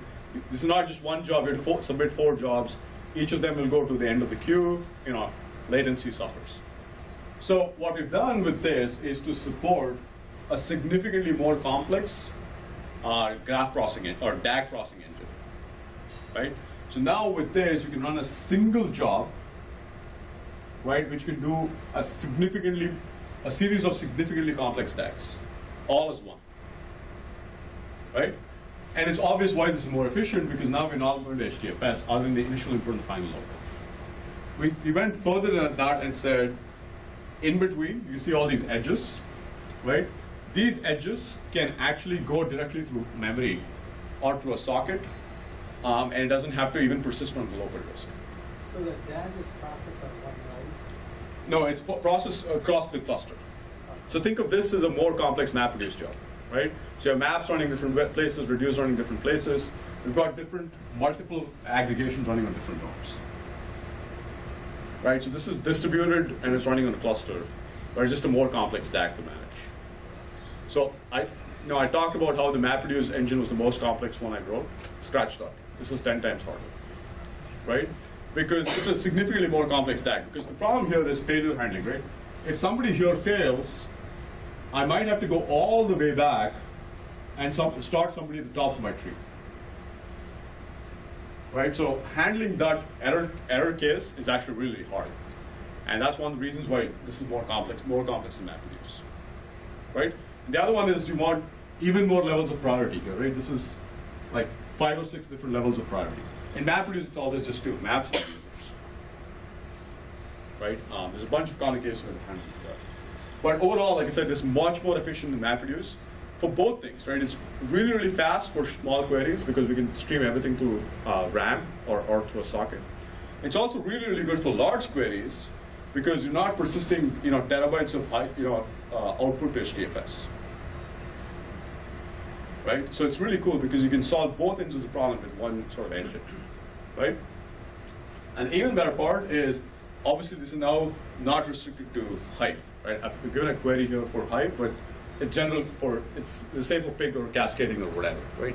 So what this means is we've gone from that stack, which you see Hadoop 1, to this stack in Hadoop 2, right? We've got HDFS, MapReduce, Pig, and Hive on top. Here we've got HDFS, Yarn, Thais, and now MapReduce, Pig, and Hive. So they're all compiled down to Thais itself, right? So this actually replaces MapReduce at the bottom of the stack. Because since it can handle a arbitrarily complex DAG, it can obviously handle MapReduce, right? So now MapReduce and Pig, instead of having a dependency relationship, they become peers, right? And that's really cool. Any questions on this? Yes. MapReduce, you run directly on the Yarn. You can. We have it today, but we're going to throw it away at some point. We have the MapReduce application master and the Thais application master today, but give us 6 months, 12 months, it's going to go away. So it doesn't run a MapReduce, right? No. Is it similar to Impala or better? Because this can handle not just small queries, but not just small queries fast. It can handle large queries which don't fit into RAM. Okay. And it can do fault tolerance. It can recover from errors, all that stuff. So this one keeps everything in memory, right? So No, not necessarily. It automatically deals with different kinds of data. The application master can understand how much data you're processing, and he either spills it to disk or he streams it to sockets. So there is no restriction like Impala that one side of the table should be less. Absolutely not. That's really important for us. And also, because we can run large queries, we have to do fault tolerance, which means, unlike Impala, if a query fails, we don't expect the user to run from scratch. Here we'll deal it, like in MapReduce. If your map fails, we'll run it from better left, right? But here, if something here fails, we might have to go all the way back and start it. So why do I need MapReduce if this is always faster? It depends. This API is actually really complex. If you thought MapReduce was not easy, this is 10 times harder because this is a really low-level API. We don't expect end users to use this API. But still, it is so the previous diagram, right? So even the MapReduce part was going through the. It will, but you won't see a difference if you're just running MapReduce. You get the same performance characteristics if you get with MapReduce, except that for small queries it'll be a little faster. I mean, we can't improve MapReduce much more because it's the simplest of DAGs. The key is, in fact, so it depends on your query. So just to clarify, so Taze doesn't turn the complex SQL into a bunch of MapReduce. Exactly. There's some rollout of stuff that it does that it's supposed to. Well, it's slightly more nuanced than that in the sense that. How does backtrack? Right, it's actually not Taze doing it, it's Hive doing it. So Taze offers these primitives. Taze, we fixed Hive to compile down to Taze rather than MapReduce. Right? So it's actually, we have to go change Hive to do this. And we're also changing Pig to do this. So simultaneously, both Pig and Hive become faster because they're using a more complex but much more efficient primitive. So like I said, this really replaces MapReduce in the big data stack. Right? And that's really cool. In fact, I mean, this is stuff, go back 3 years ago, there are hundreds of papers being written. I call it a cottage industry to write papers saying SQL and MapReduce sucks. I'm like, yeah, that's true. Everybody knows, this is really bad, right? But we couldn't implement Taze until we had Yarn. So it was a chicken and egg problem. We had to go fix MapReduce to be more general, which was Yarn, before we built something other than MapReduce, right? Because now I can de-risk it.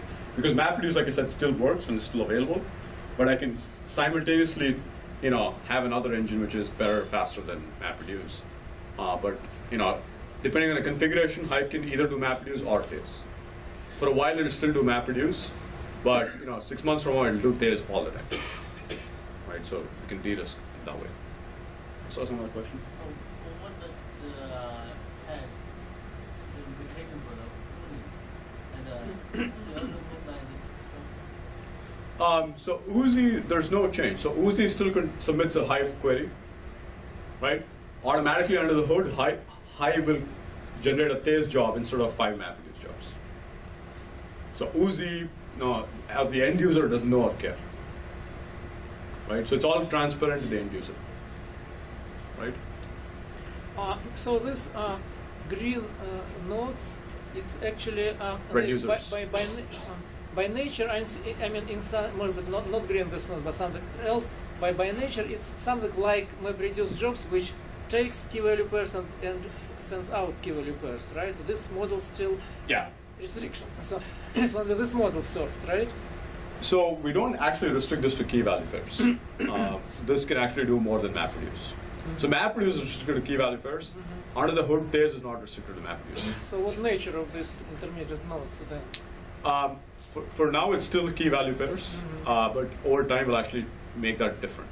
Okay, now another question. So normally in the current model, that mapper actually have the spill files, is buffer, write to files, read files, merge, write to files. So all these things still could be here. Exactly. So this does exactly that for MapReduce. Because you said that you don't write to HDFS, but mappers write to HDFS all the time, not only during shuffling, but even before that. So what about this? So mappers don't write to HDFS today. They only write to the local disk. Yeah, right, local disk, right. Local disk. This mapper here will still write to local disk if he needs to. But if he doesn't have to, he won't. Because he can look at the amount of data coming out. So for small files, it will just run stream to socket, yeah. And is it also configurable thing, or? Well, it's both configurable and dynamic. So the app master is actually watching each of these guys, and he's giving him directions at runtime to say, you should not spill to disk because you're small. And some of the smarts are built into the task itself. So I can't give you a straight answer because that's split over a number of aspects. I mean, it starts all the way with Hive, right? So Hive is a bunch of table stacks, which it uses to drive a first level configuration for this guy. Then at runtime, he uses that as a hint to do even more optimization at runtime. So there are 3 or 4 levels of optimizations happening. One at query planning time, one at query runtime, and one at the task runtime. So it's 3 levels of optimization. Okay. And who actually could, how envision other systems except of Pig and Hive and MapReduce itself also will be using this test model, or it's only, or it will be black box for other applications? So we're unfortunately I can't share more now, but we're working with a number of other vendors, proprietary software vendors, to actually port their applications to Taze. I can only talk about it when it's public, and that's a little way away, but you'll see a lot of people come out and say we're now integrating with Taze instead of MapReduce. So for the classic MapReduce, between MapReduce, the data has to be writable, has to be serializable. Right. For that, No, it's not. Restriction like that. Exactly. Yeah. And will there be something like REST or thrift APIs kind of things which any application can use through? So the answer is no, because I don't want to provide it. I don't want end users to use this. I want them to use Hive or Pig. So if you really want to use this, you really know what you're doing. At that point, you're using a Java API. So for the end user, when he goes through the MapReduce or Pig or Hive, still there is no difference. Exactly. Internally, there is a mode 2. It's a different compilation. Yeah, it's like cross-compiling to a different architecture. So the current state, is it something we can control through a switch or configuration to say, I want Taze or I don't want Taze? Right. So I'm going to run out of time. Let me quickly walk you through a couple more things. So that's Taze. So you got a Taze AM and a MapReduce AM running on the same cluster, which is familiar now. Hoya is HBase on Yarn. So some of the use cases for HBase in Hoya is, okay, let's step back. It's a way for us to deploy HBase using Yarn. Right, so you now get common resource management across HBase and MapReduce and Taze and Storm and all of that stuff. Right, you don't have to go physically set it up yourself. So the use cases are small HBase cluster and a large Yarn cluster. Dynamic HBase clusters, bring them up and down. And the last one, which I really like, is transient clusters. What this means is, along with your ETL workflow, you can decide programmatically to bring up an HBase cluster, use it, only for your Uzi workflow, shut it down. That's really cool because you might want a key value store in between only for a short time, right? So Hoya actually provides Java APIs to create HBase clusters. So you could call it elastic. Exactly, right? It can flex cluster size based on load. You can get more and less. And if a region server fails, the Hoya application master will get a container on the data node, which is local for the rest of data, and get better MTTR, right? I believe we're going to get kicked out in 2 minutes. That's how it looks like. We got a Hoya AM, but the key to remember is that we didn't touch HBase at all. So what it means is that now the Hoya AM can actually run multiple versions of HBase, 94, 96, 95, all in the same cluster, right? It's all application level, so that's really cool. Let's go through Storm and Yarn, right? That's hopefully my last one, I believe. So Storm and Yarn, obviously the primary contributor is Yahoo. They're running in production for a few months now, 200 plus nodes in production just on Storm, on top of the Yarn. Some of the cool stuff they've built is recovery from faulty nodes. So if one of the Storm nodes goes away, it'll get another one right onto RM. The other one is auto scaling, which means they set a limit of, let's say, 10,000 events per container, right? Per Storm container. If suddenly you get a burst of new events, for whatever reason, the Storm AM is watching, and it'll actually get you a new container to handle that peak load. And then when it's done, it'll give it away, right? So it can automatically and gracefully handle. If you want to look at the code, it's on GitHub Yahoo Storm Yarn. Actually, Storm, as of last week, is getting into the Apache incubator. So hopefully all of this code will get merged in and put in the ASF too, right? So again, the way this works is you got a Storm AM. We didn't touch Storm. We now the Storm AM will go deploy the Nimbus daemons, which is what you get in Storm, and then run, and you're good to go. So we don't have to touch Storm. So you can now, again, like I said, run multiple versions of Storm if you want. Right? Any questions on Storm? So if you said something in a Storm configuration file, like say you want to turn on guarantee message delivery, and that's automatically set to Exactly. Storm, Yep. Automatically set. Yeah, nothing changes the way you do Storm. And what's one of the key architectural decisions was don't touch HBase, don't touch Storm. let them handle what they're already handling. Just deal with the resource management aspect. All right. So let me wrap up. I don't think we've got time to talk through these. If you want more resources about these, obviously I did the 2.1 beta release a week and a half ago. We also did the HTTP 2 beta release last week. There's a bunch more information about all the stuff we talked about in blogs if you guys want. I'll share these slides so you should be able to get them. Shameless plug, I'm writing a book. So that's going to come out hopefully early part of last year. We're also doing a beta program for partners. So we've got a number of people porting their application to Microsoft, Elasticsearch, Splunk, all these guys. So we help them port their applications to Storm.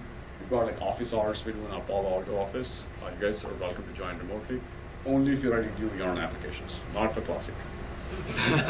Sorry, I'm thinking. So this is if you're writing new applications, we can help, sort of design it for you, point out issues and so on. And more information, Hortonworks, Hadoop, Yarn. And that's it. Hopefully that was useful.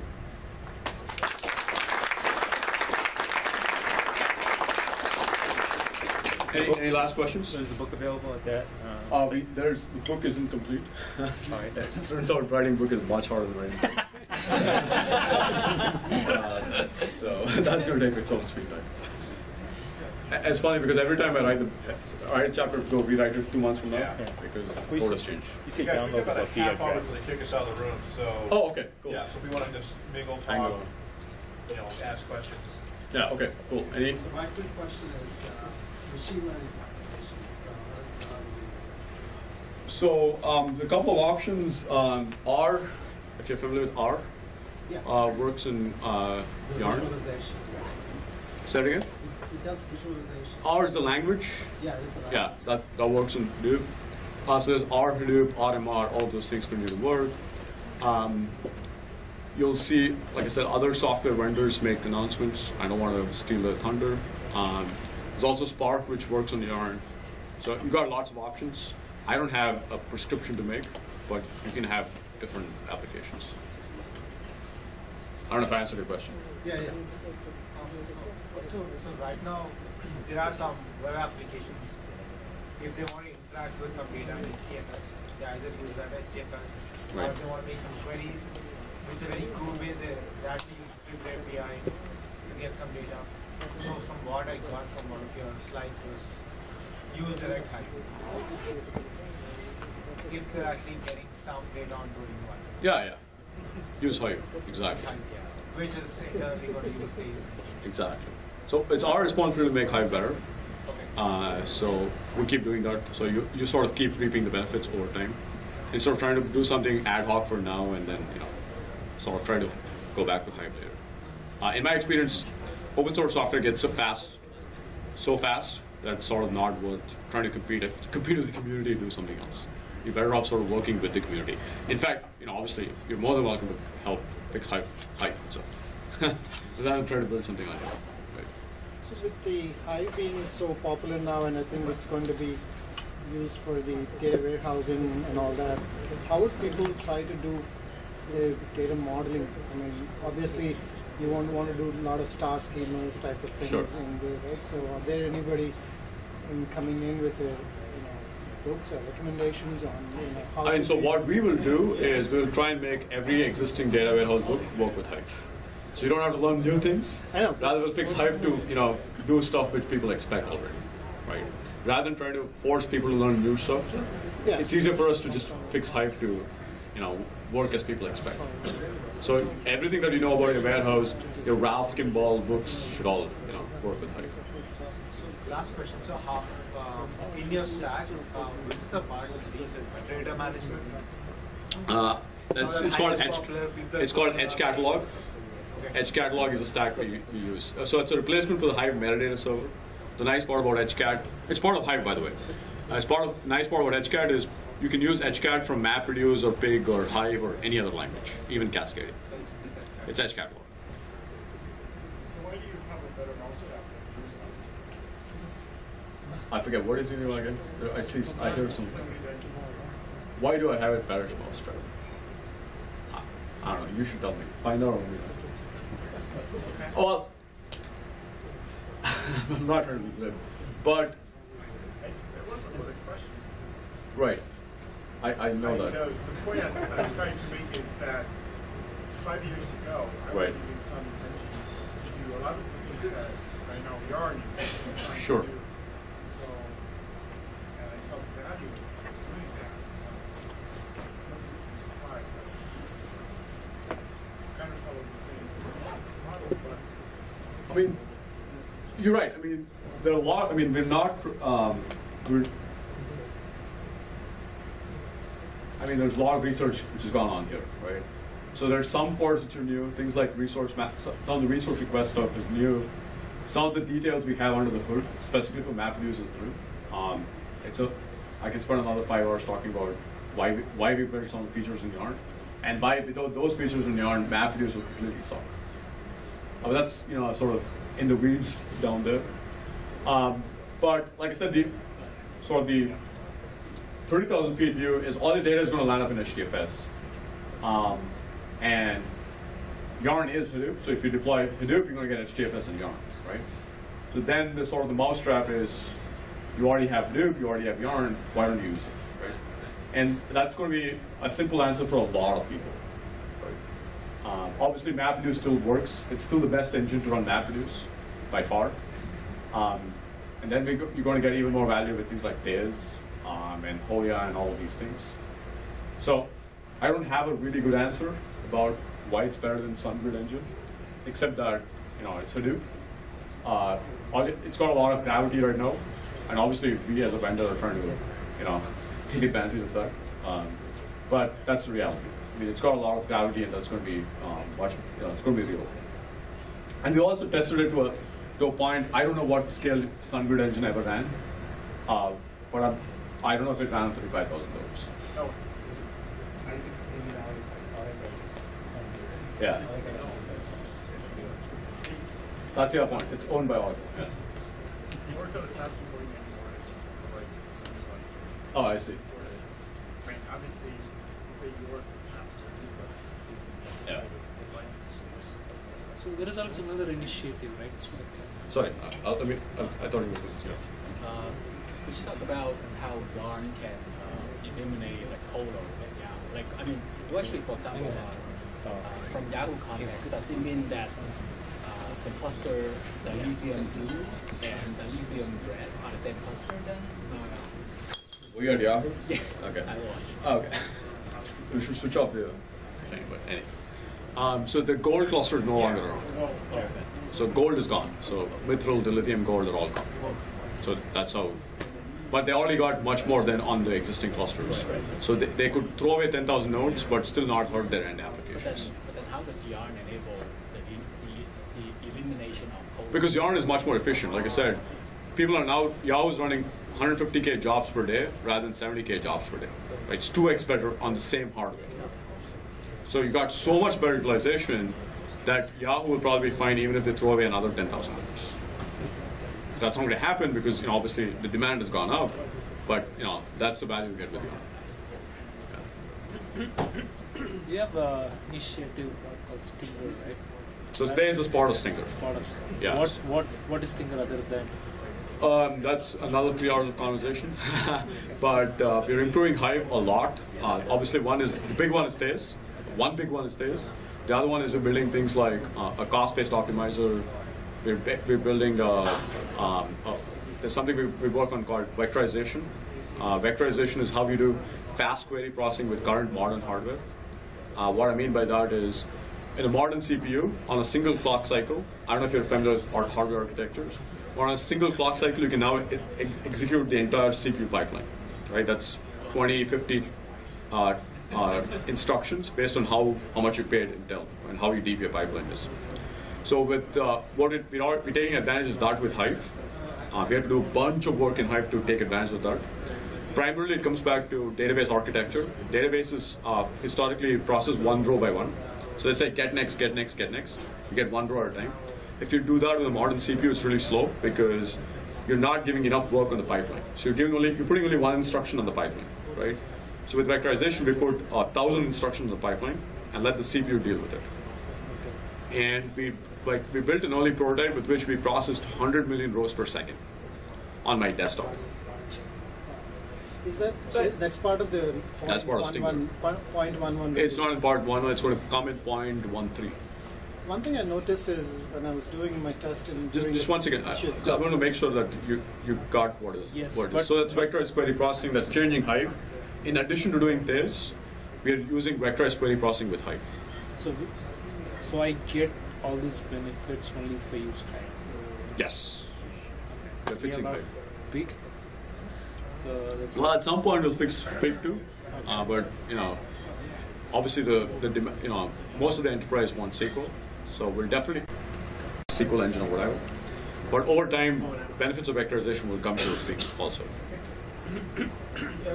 The vectorization itself is based on SIMD and Java 8, right? So the question is, or a late version of Java 7, when do you have a gut for when Hortonworks is going to support Java 7, Java 8? So to clarify, vectorization works irrespective of what Java version you have. Isn't it dependent on a lot of the SIMD stuff in Java 8? Well, it definitely gets better with every release.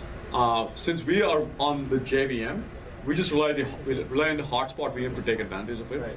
7 gets better, 8 gets even better. Right. So I can go check. I believe we are very close to supporting Java 7. Okay. So that should work. Yeah, because they said that a lot of that work is going to be backported to a late version of Java 7. The SIMD. The SIMD stuff. Yeah. So what it means is that the hotspot VM is getting better. That's right, of course. Right.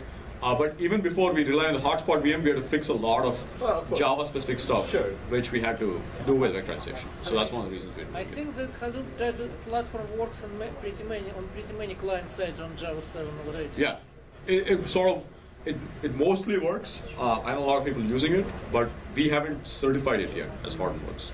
I don't think any of the other vendors have either. So we will. I mean, it's close. The other one for Stinger is we worked on a new file format. It's called ORC. ORC is much more efficient than RC file, like orders of magnitude more efficient. It's much more compressible. It uses native types instead of Java types, and that was again one of the reasons we had to do vectorization. Well, it's one of the things we had to do for vectorization. So we had to use native types instead of Java types. So the reason is if you use Java types, you send an array of objects in capital INT to the CPU. It's basically a pointer, right? So your L1 cache reference, locality of reference gets short. So instead of sending in capital integer, array of capital integer, we now send an array of small int, which is coming all the way from the file format. So that we have to do ORC. So it's way more efficient because it's tighter packed. And we get something like, in several cases, we've got like 1000x compression with ORC. It depends on the query. Any thoughts on user-defined indexes on ORC? We've got thoughts, but we haven't included it yet. But yeah, it's definitely something that we're definitely on the way to do that. Right, it's part of our roadmap. There's a lot of useful things that you can do if you can. Well, one of the things is primarily Hive doesn't have a primary key today. Right. So we have to go fix Hive. It's like start all the way from there. Go fix Hive to have a primary key. It would be really good if the ORC stuff was sort of slightly decoupled from Hive. Right now, it falls into the Hive packaging. And it would be good if some other applications could use that without bringing the Hive dependency. So you can already do that if you go through HCAT. Okay. If you go through HCAT, you can already use it from Pig and Hive and Pig and MapReduce. Right. And you still have the dependency. But the problem, one of the reasons we did it in Hive was we had to follow the Hive types. That's right. And without following the Hive types, we would not get the efficiency. So we don't want to convert at all. Right. I mean, we don't want to convert from one type to another. It's that's really be slow. good to have it as a completely standalone package. So if I wanted to like sort of settle on ORC as my own HDFS REST format. Right? You can do that already, like I said, if you go through HCAT. So you can already use ORC in Pig or MapReduce directly if you use HCAT. So in SAP HANA, they're talking about the in-memory processing. Right. So anything you're doing? So we announced a big partnership with SAP today. I can't talk about specifics yet, but in the next few weeks you'll see us talk more about it. So in-memory processing. Yes, we definitely HANA integration with Hadoop is on the roadmap. Yeah. I don't want to spill the beans yet. Do you know if anybody is supporting like any kind of MDX queries? MDX, I'm sure we will at some point. Yeah, MDX on Hive should easily work. MDX, most MDX engines will translate down to SQL. SQL, right? Yeah. One of the things we've done with Stinger is put a lot more SQL in Hive. So we've got things like windowing functions, preceding rows, which is really important for MDX. Right. So all our windowing and preceding and rows preceding and lagging and so on. MDX can take advantage. We already have the base functionality. All we need now to do is like integrate with the driver. So it is in the plan. It's in the plan. Yeah. So just one more question. Have you compared this with Impala and Drill? Drill I can't because I haven't seen it. I don't know if anybody has. Impala for a lot of queries we're already faster than Impala. It depends on the query. If it's a simple query, we're doing a select star, who cares? But if you're doing a complex join, which is what most warehouses actually do, we're already faster. And also we can handle things at scale. Right? So you don't have to go to Impala for X query and Hive for another query. It's still one system. You can do all of it in Hive. So we're very confident we're at least as good if not better. Any questions? One thing I was saying before is that I observed in the Hive versus Pig, there's a huge amount of difference. When I was doing a billion record join with out on the table, I was getting 5-hour time on a 6-node cluster for a Pig. But the same process when I do it in Hive, I was getting 5 times faster. What version of Hive were you using? Hive 1.1. Yeah. So we've been fixing Hive because of the Stinger work. Yeah. So we've done a lot of work in Hive recently. Unfortunately, that hasn't gone into Pig yet. It will at some point. Because so far I was thinking about ETL means we should only do Pig, but when Pig has such a disadvantage compared. But I think I'm hoping with Taze being it's a temporary platform thing. for both of them. It's basically a question of what we focus on. So at this point, we focus on Hive. That's going to change next year. Once we're close to saying, okay, we're done with the Hive stuff, then we can focus back on Pig. So you'll see us ping pong. Yeah, I mean, that's how the ETL vendors have to hook up into those things, right? That's how they should. Yeah. But Hive is really important because the average enterprise wants SQL. Right? So we definitely be focused on SQL. Is there any work going on in moving data from relational databases in real time in the HDFS? Right now, like the only option, I mean, the thing which we use right now is Scoop. There are vendors like DB2, IBM, and things like that, where they have their own proprietary file formats. So we can't really have like an event listener to take the logs and directly put it in HDFS. So it depends on your vendor. So for example, we have a deep partnership with Teradata as Hortonworks. So we have a highly optimized connector between Teradata and Hadoop. So depending on your database, you have lots of options. It depends on the database. So if it's Teradata, you get a fast connect with us. If it's Oracle, you get a fast connect with us. But there's no common answer. No, because it depends on the database, right? It depends on the format used by Oracle or DB2 or Teradata, right? So each of these guys have tried a fast drive. So we've got at least a couple right now, and you'll see more of it. Is there any work being done on the HDFS, the file system itself? Yeah, lots of stuff. So as part of Stinger, we're also building a buffer cache for HDFS. So we're doing mlock and mmap and mpage, munlock and so on. And we're fixing ORC to take an mmap file and translate it on the fly, rather than have to do the I/O. So all of that stuff is coming as part in Hadoop too. Is there any? Obviously, IBM is coming up with a C++ based distributed file system, GFS. I think they're integrated in GFS. Okay. All right. Do you know anybody looking at Lustre or any other kind of C++ based? We don't see anybody at Hadoop scale. That's the key. It's a few 10 nodes, 100 nodes. That's so much fine. momentum. Well, it's not just true. Momentum is one aspect. The other one is the fact that it works at 5,000 nodes. Right. So it depends. Where does the Hortonworks thing vary? Because they are on the open source. Right. So when it comes to the yarn, these features are completely only Yeah, everything we do is ASF. We don't hold back anything. We don't even have a proprietary license. Nothing. Everything goes back in the open. Yeah. Okay. So if once we put Hadoop 2.0, you're getting, regardless whether you're using Cloudera distribution or you're It depends. I don't know what they ship. Okay. It depends on what your vendor ships. As long as your vendor ships Hadoop 2 from ASF, you'll have the same things. So lots of vendors don't do that. So it depends on the vendor. So we will always ship stuff from ASF because we're building a network space. I mean, for example, Cloudera doesn't ship Hadoop 11. Sorry, Hive 11. We only ship Hive 10. So it depends on the vendor.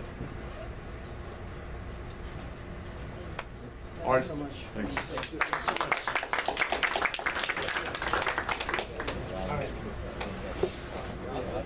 Yeah, just Yeah. All right, and we're stopping over here.